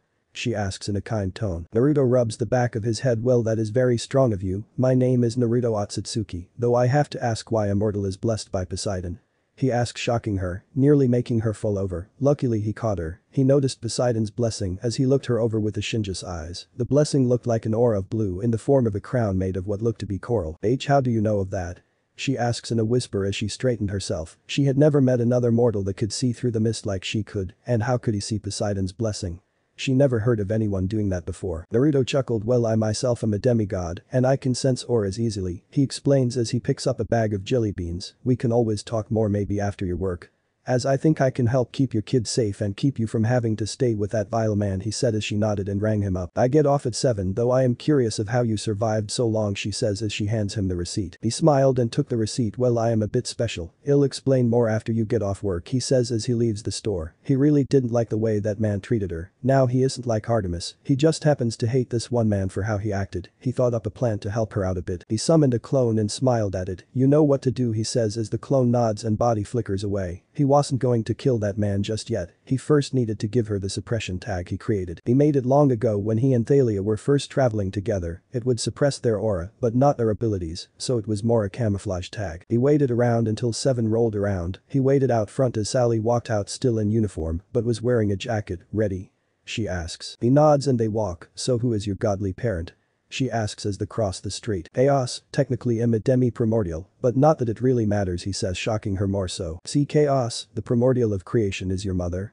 She says in shock. You must be powerful, she says, looking him over. He shrugs his shoulders. I don't care about being strong, as long as I can protect my daughter. I adopted her over 2 years ago. She is busy at the moment, so I'm all alone at the moment. While we traveled, I developed something to hide her aura and keep her powers, he says, pulling out a tag with the seal on it. Sally looks it over, confused. How is paper supposed to help my son? She asks as she runs her finger over the markings. It uses energy that this realm hasn't seen in eons. It will work, trust me, he says, flashing her a kind smile that made her blush as she slipped the paper away. So now you can leave that vile man if you wish, he said, giving her a thumbs up. She chuckled but frowned, somewhat afraid of how Gabe would react. Hess never laid a hand on her per se. But he wasn't non-violent, he would threaten her son. Even if I did, I won't be able to support myself, she says with a frown. Gabe paid for most of the expenses since he was a manager at an electronics store. Well, good thing you are being promoted, he said, brandishing a huge smile. Sally stared at him, confused. What do you mean? I'm not getting promoted, she says in a wary tone. He flips open his phone and dials a number. Yes, did the deal go through? He asks to the person on the other end. Great and not too bad on the cost. Be sure to promote Sally, he said, giving the confused brunette a thumbs up. Okay, thanks, bye, he said, closing the phone. He turns to Sally. Well, you are looking at the new owner of Sweet on America, and you are the new manager. Better pay and free candy, he said with a smile, shocking her even more. You bought the little store. Why? Or better yet, how? She asked. Whoever this man was, he was powerful. He nodded his head. Yeah, why not? It's a cute little store and I wanted to help you. You get crap pay, and I feel now you can relax more. And I used the pay from my godfather's books that I republished, so it was no big deal, he said, waving it off as they continued walking. Now you don't have to worry about financing, he said in a carefree tone, flashing her a fox-like grin. She smiles but still feels nervous of doing it. She fears of Gabe hurting his son or seeking her son out. Another thing you should know is I'm empathic. I can feel your fear, he said in a solemn tone with a frown, making her frown and look to her feet. I can take care of him, Sally. He is pure trash and you know it. I won't make it messy. You deserve your freedom, he said, shocking her. Did she really ask him to do this? A demigod she just met not hours ago. She took a shaky breath and nodded. Please don't make him suffer, she said in a quiet tone. He smiled and chuckled. You are too good of a woman, Sally, he said, smiling to her as they continued to walk towards her apartment. When they got there, Naruto turned to Sally. Wait out here until I return. By the time I return he will be gone, and so shall all his trash. You can keep the car, he said, chuckling as Sally nodded and gave him the key. He kept his smile until he closed the door behind him, and it turned to a frown as he saw the mess of an apartment before him. He activated his eyes and looked around. Are you really going to help her out? Shinju asks as he had been silent the entire time, watching to see his grandson's reasoning for doing all this. She is such a pure-hearted woman, she sacrifices everything for her son and is terrified of her spouse. She deserves to be free. Will you help me with the human path? He asked in a serious tone. Of course, let's deliver him to Hades, Shinju says with a fanged smile. Naruto smirks and walks into the house. Oi Sally, get your ass in here. I need you to unlock the damn safe so I can get your checking book from it. He hears Gabe yell from the other room. Naruto grows a massive smirk. Let's put on a show, he thinks as he puts on a henge of the Shinigami of his realm. He slowly walks to the room and infuses his voice with Shinju's menacing voice. Babe Ugliano, you have been found guilty of being a terrible human being, he says, making the seal man jump and scurry back in fear. The man was shaking in fear. And no, I can't be dying. Take Sally instead, he yells, making Naruto scowl in hatred. You are a terrible person. After this day no one will ever remember your horrid life, he says, placing his finger on the man's shaking forehead. Human path. Soul removal, he says, tearing Gabe's soul from his body in one fell swoop. He drops the soul to the ground, letting it fade away to the underworld. He glared in disgust as he stared down at the man's dead body as he dropped his henge. This man, while he was at death's doors, offered up his wife trying to get out of death. He stared at the man's body and drew Tenno from his seal. Amaterasu, he calls out, burning the body alone and destroying the ashes as well. He summons two clones. Go destroy anything of his and leave anything of value for Sally, he said, getting nods from the clones as they hurry to get to work. As he walks to the door he notices pictures of Sally with a small boy. He had dark black hair with sea green eyes. Must be her son, he thinks as he exits the house. He smiles at Sally. All good, he says, getting her attention. She looked at him and nodded as she headed inside with him behind. She cried tears of joy seeing everything of Gabe's gone and no sign that he was even there. Thank you, Naruto. I don't know how I could ever thank you. In one day you have helped me so much, she says, smiling at him. He smiled. It is fine, Sally. I'd like to give you this as well, he says, handing her a credit card and a slip of paper. The first is an account set up to help you, and the next is my number. If you ever need me, he said, placing a tag version of the Horatian seal on her wall, for it to burn into it and disappear. She frowned. I can't accept this card, she said, trying to hand it back to him only for him to deny it. You don't even need to use it, just have it in case you ever need it. It has a fraction of my total account on it, and will get periodical payments deposited into it, he said, flashing her a warm smile. He turns around. Well, I ought to be going. I need to find a hotel or something to stay in for the time I am staying in New York, he said, heading for the door. Wait. He hears Sally yell out. He turns to see her standing nervously. You can stay here on the pull-out couch if you want. I'd offer you my son's room, but he is returning for winter break soon, she says, nervous, with a slight blush. He smiles and bows. Thank you very much, Sally. Are you sure? I don't wish to inconvenience you by staying here, he says, getting a chuckle from Sally. You have done too much for me, if anything I am the inconvenience. My son is 11, so it is no worry, she says, getting a nod from him. Fine, but I cook if I am being your guest, he says, getting a smile from Sally. As long as you cook your food blue for my son, she says, confusing him a bit. He shrugged his shoulders, must be an inside family thing, he thinks as he pulls out the bed. He turns to Sally. Well, I will see you in the morning, Sally. Good night, he says with a smile that made her blush slightly. She nodded and headed off to bed. Tomorrow, Naruto woke up slightly after Sally as she had to leave to pick up her son. He spent the morning cleaning the house with clones as he created blue food for them. He heard Sally drive up to the house as he set the food down at the table. Moments later, a little kid burst into the house and looked at him confused. Who are you? The boy asks very bluntly as the kid looked at in confusion. He chuckled as he felt he would start to like this kid after some time. Naruto stared at the boy in front of him. It was the same boy from the photos on the wall. He was wearing a uniform of sorts and was looking at him in confusion. Naruto chuckled. My name is Naruto, you could say I'm your mom's new boss. He says, still curious if that's how it is. I also helped her get that jerk Gabe out of here, he said, getting a smile from the kid. Sally comes rushing in. Percy, please don't run inside like that. I wanted to be here to introduce you to our guest, she says, smiling to him as she looked at the food on the table. All of it blue. Thank you, Naruto, for cleaning and cooking, though you didn't need to clean, she said with a slight frown, upset that he was helping her more so, and yet she hasn't done much to repay him. He waved her off. I am guest here, I need to help out a little bit, he says as the kid Percy walks up to him. He looks to the 11-year-old and smiles. What can I do for you?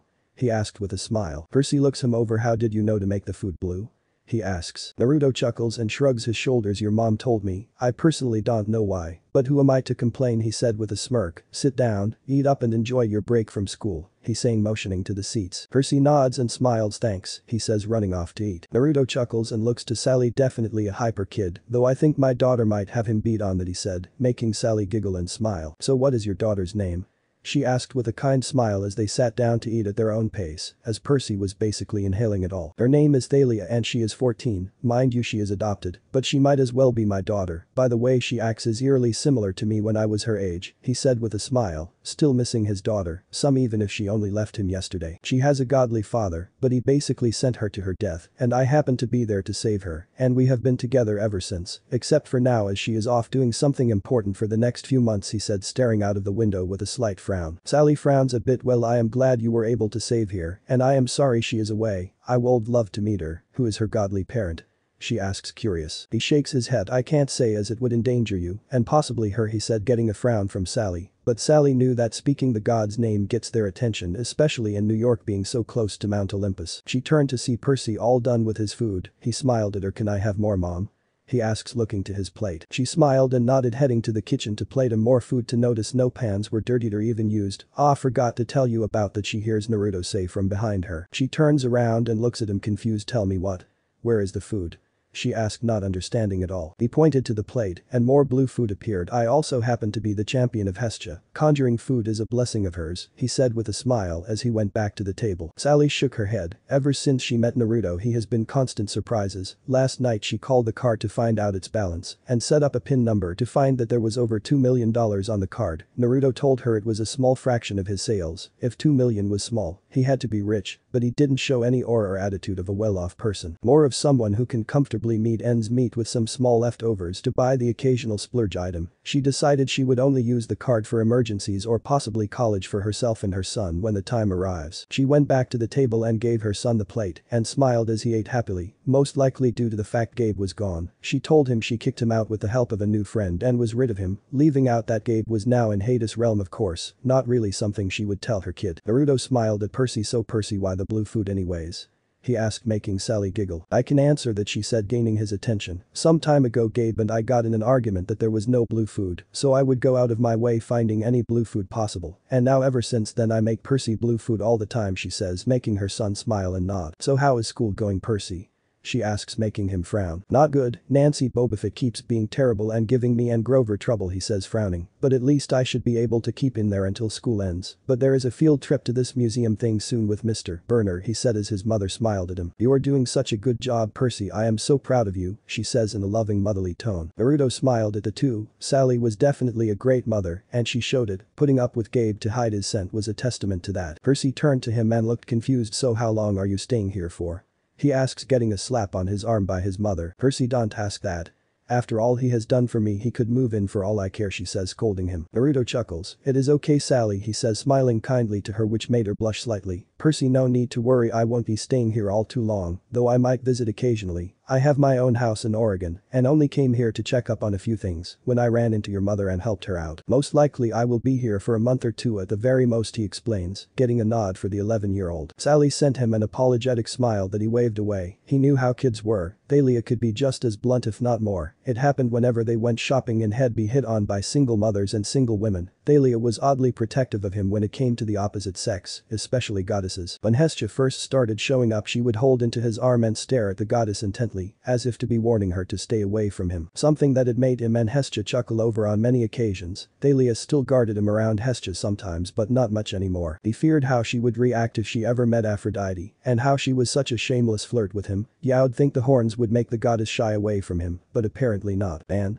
Naruto still has his horns, he just hides them with a mist. Sally didn't question them as she figured he got it from chaos. She noticed them the second he told her he was a demigod. After breakfast Sally and Percy got all packed up for an annual trip they took. Are you sure you don't want to come? She asks, upset she is just leaving him alone. He waves it off. Do not worry, I have some things to check up on, but I will look after the house while you two are gone, he said, flashing them a smile. Percy just wants his mother to focus on leaving. Call me if you need anything, she says as her son pulls her towards the car. My cell will work. I'm sorry for having to leave you behind, she says while Naruto waves it away. Forget about me, enjoy yourself for the week or so, you all deserve it, and don't forget to use that if you need me, he says, shooing them away with a kind smile. He had given Sally a marker just in case she needed it. He had seen that Sally put the camouflage tag on Percy, so that should keep him and her safe, but there are always just wandering beasts that could find them. He stands outside until they drive off. He heads inside and straps his scroll this his back. He summons a clone and orders it to look after the house. He takes a deep breath and focuses on the marker near the border of the camp and disappeared in an orange flash. Camp Half-Blood. Naruto frowned at the tree that held the clone of Thalia. It looked uncared for, as if they just left it there and didn't water it or anything. Even if it was a clone they didn't know that. To them it was the real Thalia inside it. He sneaked inside the camp and frowned. The camp seemed to be full of negative emotions, mostly sadness and some resentment. He looked over the camp from the shadows and noticed someone he remembered, the small blonde Athena child he met when he first got here, Annabeth if his memory was correct. He could feel regret and sadness rolling off her as she looked at Thalia's, and a bit of something he couldn't pinpoint as he was more attuned to negative. Whatever emotion she had was positive, so he had no idea. He also noticed the son of Hermes, Luke, that he also met when he first arrived here. He could feel pure rage rolling off him as he looked at Dionysus and anger. He sighed as he recognized a combination. Luke was slowly becoming a Sasuke by becoming intent on getting revenge on the gods for what they did to Thalia, and he'd be damned if he'd let it happen. He activated his eyes and whispered out Kamui, drawing him and Luke into his pocket dimension. Pocket dimension. Luke looked around shocked. One moment he was in the forest and next he was in this weird grayscale area with floating blocks and platforms all around him. Whoever is there, show yourself,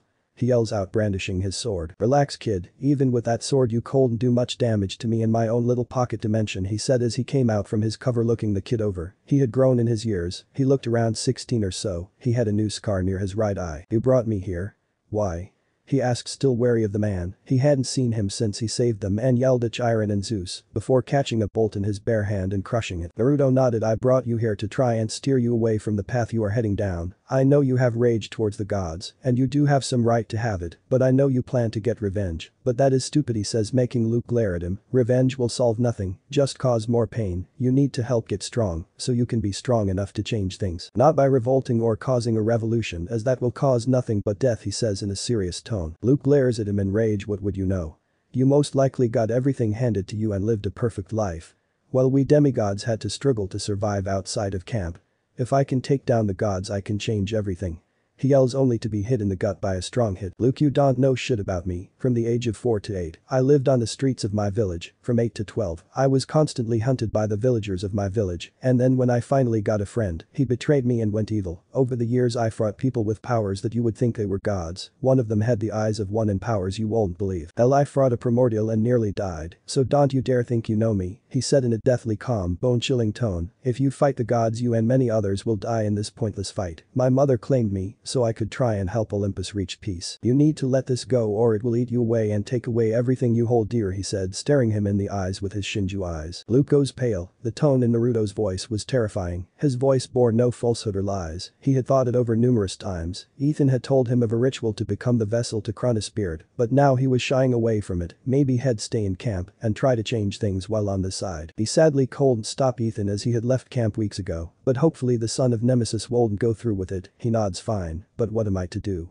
I am just a son of Hermes, he asks with a frown. Naruto smiled as he felt the negative emotions in the boy dwindle down. The smallest people can make the biggest imprints. The smallest decisions can lead to the biggest changes, he said, handing the boy a marker. Stab it in the ground whenever you are in desperate need of help, he said, getting a nod from him. Also do not speak of this to anyone, and I won't mention how you nearly went to the dark side, he said as Luke nodded nervously. He looked to Luke one last time before whispering Kamui exiting with him from the pocket dimension. Pamp half-blood. He smiled as he saw Luke smile up at the sky and walk away. His negative emotions were all but gone. Sure, he still had some hard feelings for the gods, but that was understandable. They had taken a dear friend. He was just glad Luke was steering away from the dark path. He watched over some other campers and found only a few were skilled in the slightest. There was a girl from Aries' cabin who fought with an electric spear. She was okay as she was more suited for a spear, since the girl was very gruff. Her name was Claris from what he heard with his chakra-enhanced senses. Pamp was very boring. Truthfully, he would never stay here as it was too bland for his tastes. During dinner, he was sitting atop a marble column hidden using a strengthened version of Jiraiya's camouflage jutsu. Bewold left long ago, but 1, he had nothing better to do, and 2, he wanted to see a full day in camp. All he heard was gossip, kids wanting to go on quests and complaining. Frankly, it annoyed him. He noticed Hestia near the flames as she waved at him. Him being her champion, he couldn't hide from her. He waved back and smiled before she disappeared, probably off to look over the house or do her Olympian duties. He looked down at the campers again as they went off to sleep. He groaned and stood up atop the column and stretched a bit. I swear when Thalia's clone comes out of here, we are leaving clones in our places, unless she goes on a quest or on a mission or whatever it is. I will not stay in this boring camp unless I absolutely have to, he thinks with a groan as he flashes away, leaving behind confused campers as to why there was a sudden orange flash. Sally's house. He decided to sleep after sending some clones out to do a few chores he wanted. He was exhausted from the boring day in the camp. Only interesting part was this morning with Sally and her son, and then the moment with Luke. He truly did hope the boy would turn himself around. Maybe he could find something more interesting to do tomorrow. Dream. Naruto was not one to see demigod dreams. Shinju blocked them as he found them useless 90% of the time, so for whatever reason this one was important. He was on a beach. The weather was worse than it was in the real world. He could see a golden eagle fighting a sea green horse. They were going blow for blow until a murder of crows flies in and gets in between the two, trying to stop them from fighting. In the distance he could vaguely make out another animal just standing there, almost smiling with one golden and one red glowing eye. He understood what it meant. Poseidon and Zeus were fighting. Hades was trying to stop them or hurt Zeus. Both were good, and another god was being controlled. And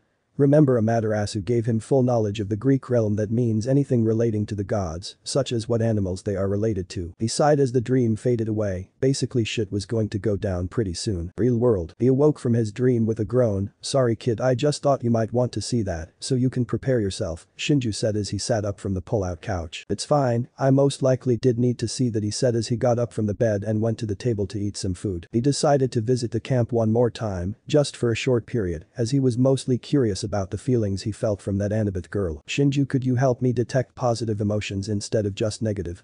He asks as he straps his scroll to his waist. Sage mode can solve that. Just be careful of drawing Dryad's and Satyr's attention, he explains, going back to sleep. Shinju didn't mind being inside his grandson, but it got boring sometimes. Naruto nodded and took the time needed to ease into sage mode. The slug marks appear and his eyes change. He nods to the clone and flashes away. Pamp half-blood. Naruto arrived at camp and tested out if he could really feel positive emotions. From the Aphrodite cabin he could feel waves of love and lust which surprised him, since most of them were quite young. He shook off a shiver and went to find Annabeth. He found her near Thalia's tree. He felt the same emotions from her as he did from yesterday, except he could finally pinpoint the positive part. It was love, but it felt unsure and confused. He couldn't tell if it was a sibling kind of love, But it felt very pure, even as it was confused, no negative pieces in it. He had heard that in this realm girl dated girls and males dated males. He was from a realm where incest was smiled upon, as long as it kept a bloodline strong, so same-gender relationships were better in his eyes than weird incest. But then again these Greeks did a lot of that as well. He was curious about Annabeth and her feelings, so he followed her for most of the day. When she was near Luke, he felt the same love emotion from her towards him, but much more watered down. Maybe this was sibling kind of love, one you feel towards a brother and not romantic. He also noticed Luke had the same sort of feeling, so he too saw her as a sibling possibly. He saw that Luke was less negative and more calm, determined, which was very good for the boy. He felt around for move positive emotions so he could become accustomed to them, so he might be able to determine them out of sage mode before getting bored. He really missed Thalia, she always made it interesting and fun. The hyper girl was a great part of his new life. He was glad he saved her and gave her a normalish life. He groaned and decided to just stay in Sally's house until they returned, not much else to really do. He disappeared in an orange flash, confusing the campers once again. -2 weeks later. Naruto smiled as Sally and Percy returned. They looked to have enjoyed themselves and had a good time. Sorry again that I left you here, Naruto Sally says with a frown as he waved it off yet again. It was a family thing. It would feel weird if I went with you and anyways I should be going as I have a business to watch over Miss Manager he said, ending with a teasing tone that made her giggle and blush slightly. Well I will do my best at manager. You can always visit or stay here whenever you are in New York she says with such a kind smile he couldn't find the heart to tell her that he had bought a flat in the building next door. It was coincidence it was the closest one available. He nodded and strapped his scroll to his waist again and said goodbye to the small family. He walked a bit until he went into the forest. You can come out now I felt you following me since I left the house he says to the seemingly empty clearing. Seconds later someone familiar appears, Artemis, but in her Roman form. Her hair was darker auburn and the olive green in her outfit changed to dark purple as her blades also turned to gold, imperial gold, so she figured out a loophole he thinks with a frown as Diana steps towards him. You might have defeated my puny Greek side puny male. But this form is much more powerful and skilled, she says stepping to him. He frowned stop this Diana, this is ridiculous, Artemis fought me over a stupid deer and she attacked first. I merely defended myself. Never once did I antagonize her or you or however this stupid dual natures works out he said, pinching the bridge of his nose. Just stop this nonsense as I am not in the mood for it, he says looking at her. No male, I am going to restore my honor. I am the huntress, assigned to females that men are weak. I must regain it, she says, drawing her hunting knives. He glares and turns on his eyes fine.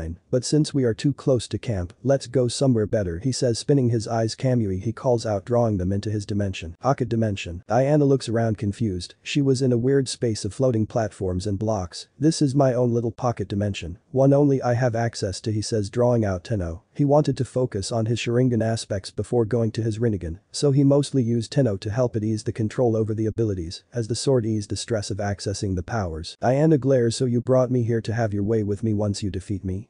She yells accusing him. He stares at her deadpan stop jumping to the worst conclusion. I am not like that, I brought you here, so I won't destroy the landscape like I did back then he looks at her. He wasn't going to fight her with a sword, he wanted to try something out. He was going to access the last aspect of the Sharingan left. He stared at Diana with his eyes spinning fast and spoke out one word Susanoo he said, causing a massive explosion of fiery energy. His body was engulfed in a shroud of silver energy as an ethereal spine started to grow behind him. Vertebrae by vertebrae it grew taller. As it got to the correct height ribs started to form. Once the torso was made 4 arms grew out of it and 2 heads atop it, one was facing backwards and the other forward. Tendons grew over the bones and turned more solid. In one arm grew a golden flaming katana, on another grew a golden bow with an arrow in the third and a sheath for the sword in the fourth hand. The heads had horns like him and fangs for all the teeth. He could feel his body burning extremely relaxed kid that is normal. But I will keep it from going too bad. Just end this annoying charade as I too find this annoying Shinju said as Naruto felt the burning sensation lessen. This is the ultimate defense and offense of my eyes. If I defeat you, I want you to leave me alone. I didn't do shit to deserve this he says glaring at the shell-shocked goddess as he pulls back an arrow. Swear on sticks or your Roman honor or however that goes that you will leave me alone or I will make you.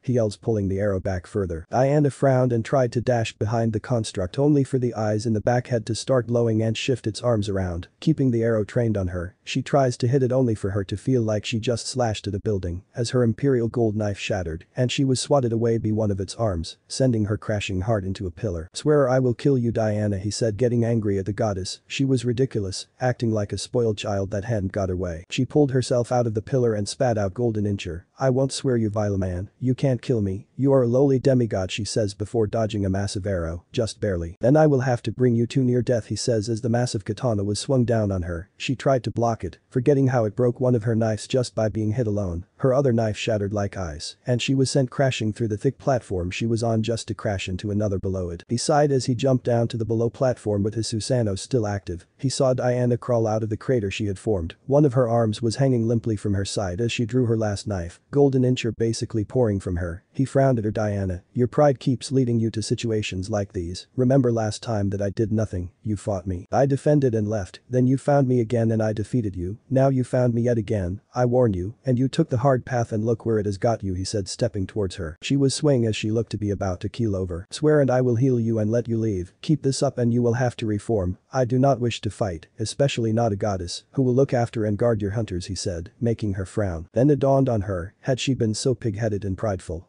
Had she started acting like the male she so despised?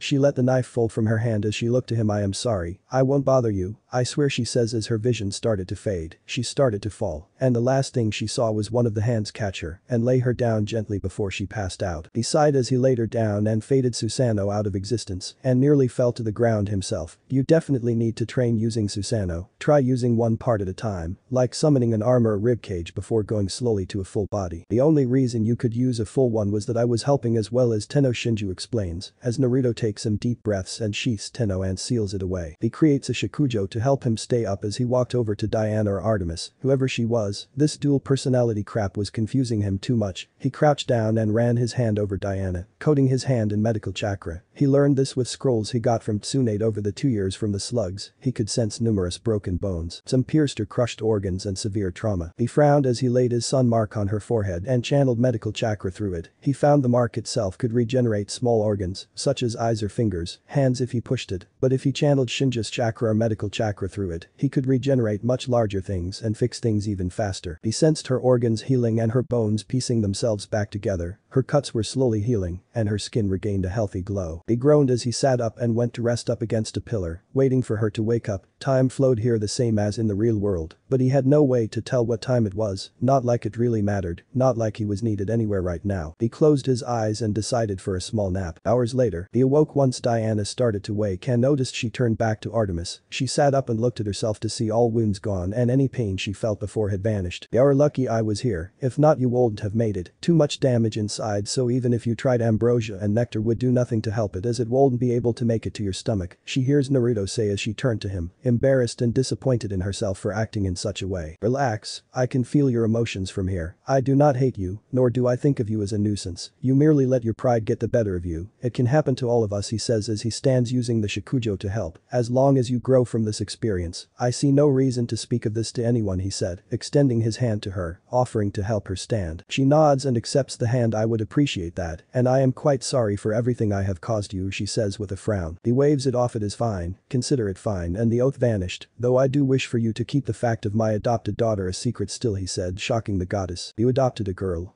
Why? She asks, still wary as a man his age adopting a daughter is confusing. He shrugged his shoulders. She was in danger. I saved her from her asshole father and gave her a normal-ish life, he said, erasing his Shikujo as his muscles were fine. He turned back to Artemis. So shall we leave?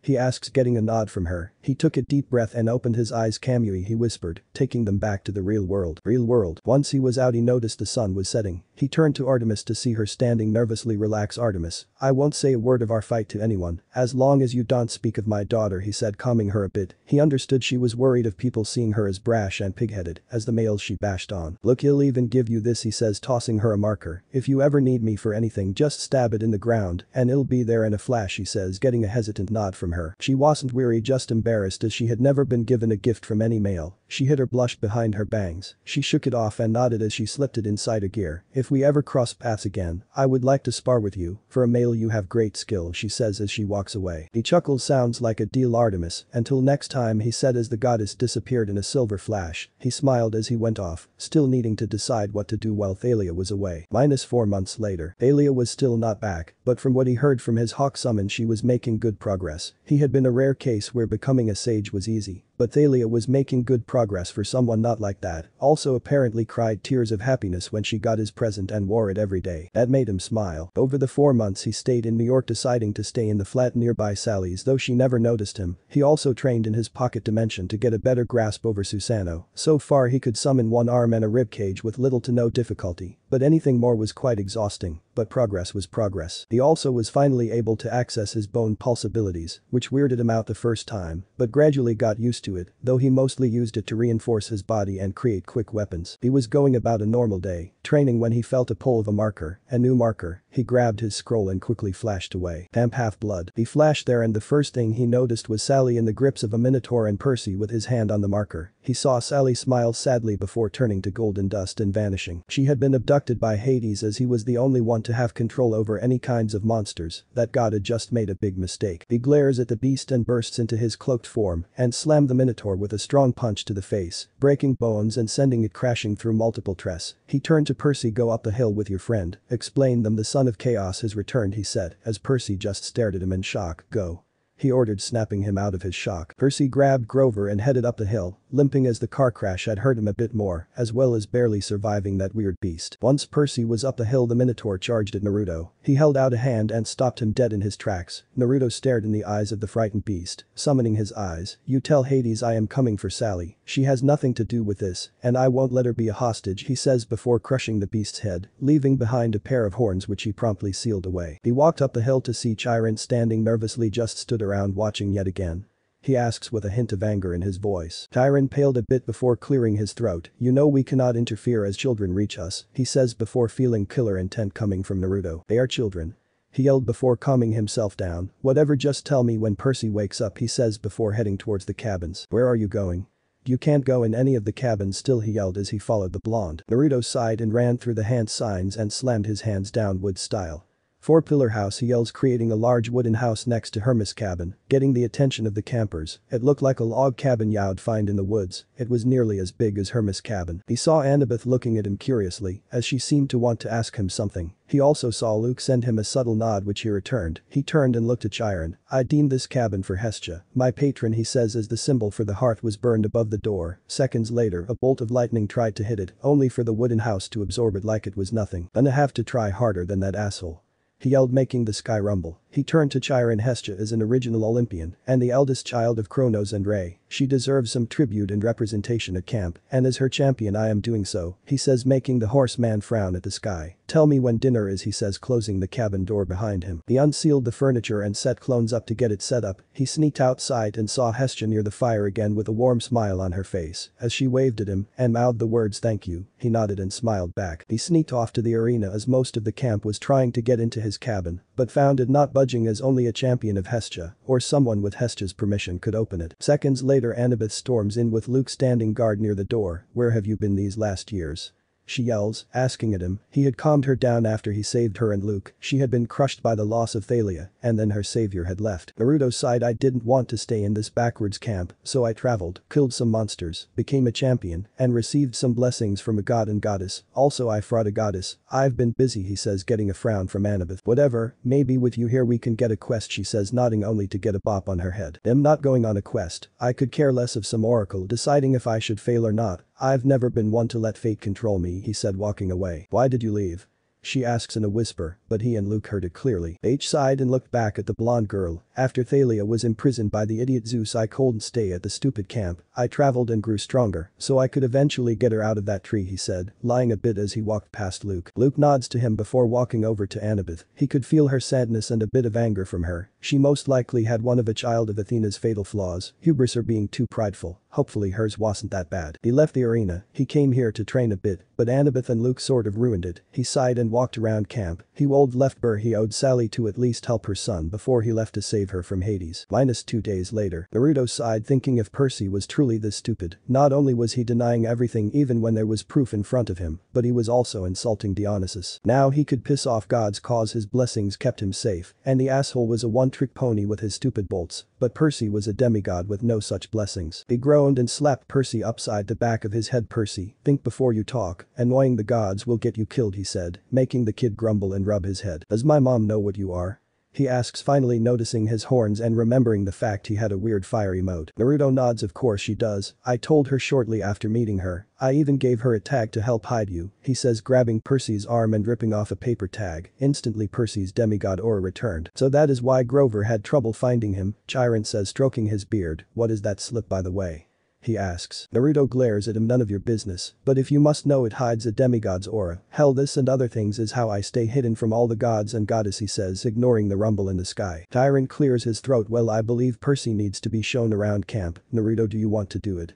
He asks. Nope, give him to someone else. I'm not a babysitter. I may know him, but I have other things to do, he says, getting up and heading towards the door. We didn't dismiss you, boy, he hears Dionysus say in an annoyed tone. Naruto scoffs and looks back to Dionysus with his Shinju eyes active. You don't command me, Dionysus, and you know it. If I didn't obey the full council, what makes you think he'll listen to you? Your madness doesn't affect me, he says as he walks out the door. He ignored the stares of campers as he kept walking until he heard a new voice call out for him. He turned around to see Clarice walking up to him with two others behind her. He rose an eyebrow, curious as to what they were going to do. What do you want, Clarice, daughter of Ares?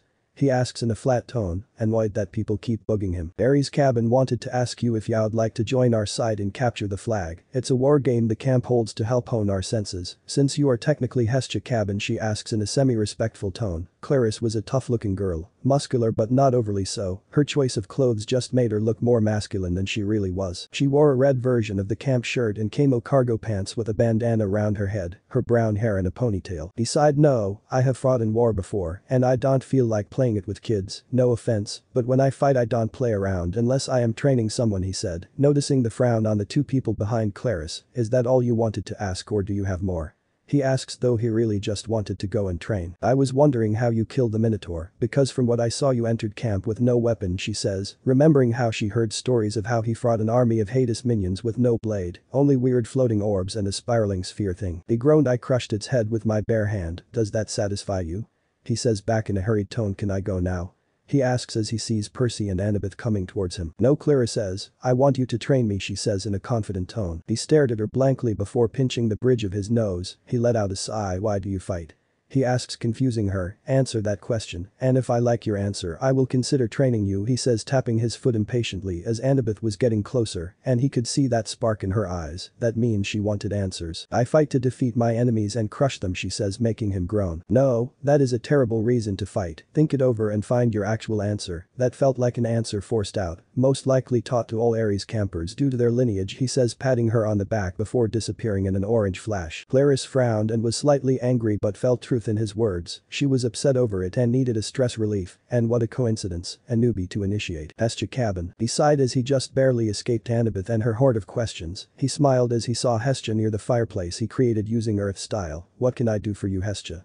He says with a smile as he sits down on a chair across from her. She smiled back. My brother's bolt is missing, and I fear him and Poseidon will fight, resulting in the deaths of many mortals. You need to help somehow. But I think Percy is Poseidon's son, she says, summoning cocoa for her and him. Naruto nods and takes a drink of his cocoa. He is Poseidon's son, though do not say anything till he is claimed. I fear Zeus will force the boy to retrieve it, he says, making her frown. Do not worry, I will forcefully tag along, as that boy is way too unskilled to survive on his own, he says, calming the goddess. Thank you, Naruto. You being there to keep him safe will ease my worries, and knowing Poseidon, it will ease his worries as well, she says as she stands from her chair. I must go back to Olympus as myself and Demeter are the only ones that can keep them from fighting each other. If you need anything, just sacrifice a letter and a fire to me, she says as she waves goodbye and flashes away. He groaned as he sat down the cup. He really didn't want to go on any quest, but he cold turned down Hestia. Something about her made him want to keep her happy. He sat in a meditative pose. He was going to meditate until he heard an explosion and the sound of gushing water in the distance. Percy, I swear I will beat your idiocy out of you, he thought as he sat up and left the cabin. As the day went on he kept an eye on Percy, and he could say without a doubt in his mind the boy was very dumb. He heard that he pissed off Clarice by insulting her and Ares blatantly, then when Clarice tried to initiate him or something he doused her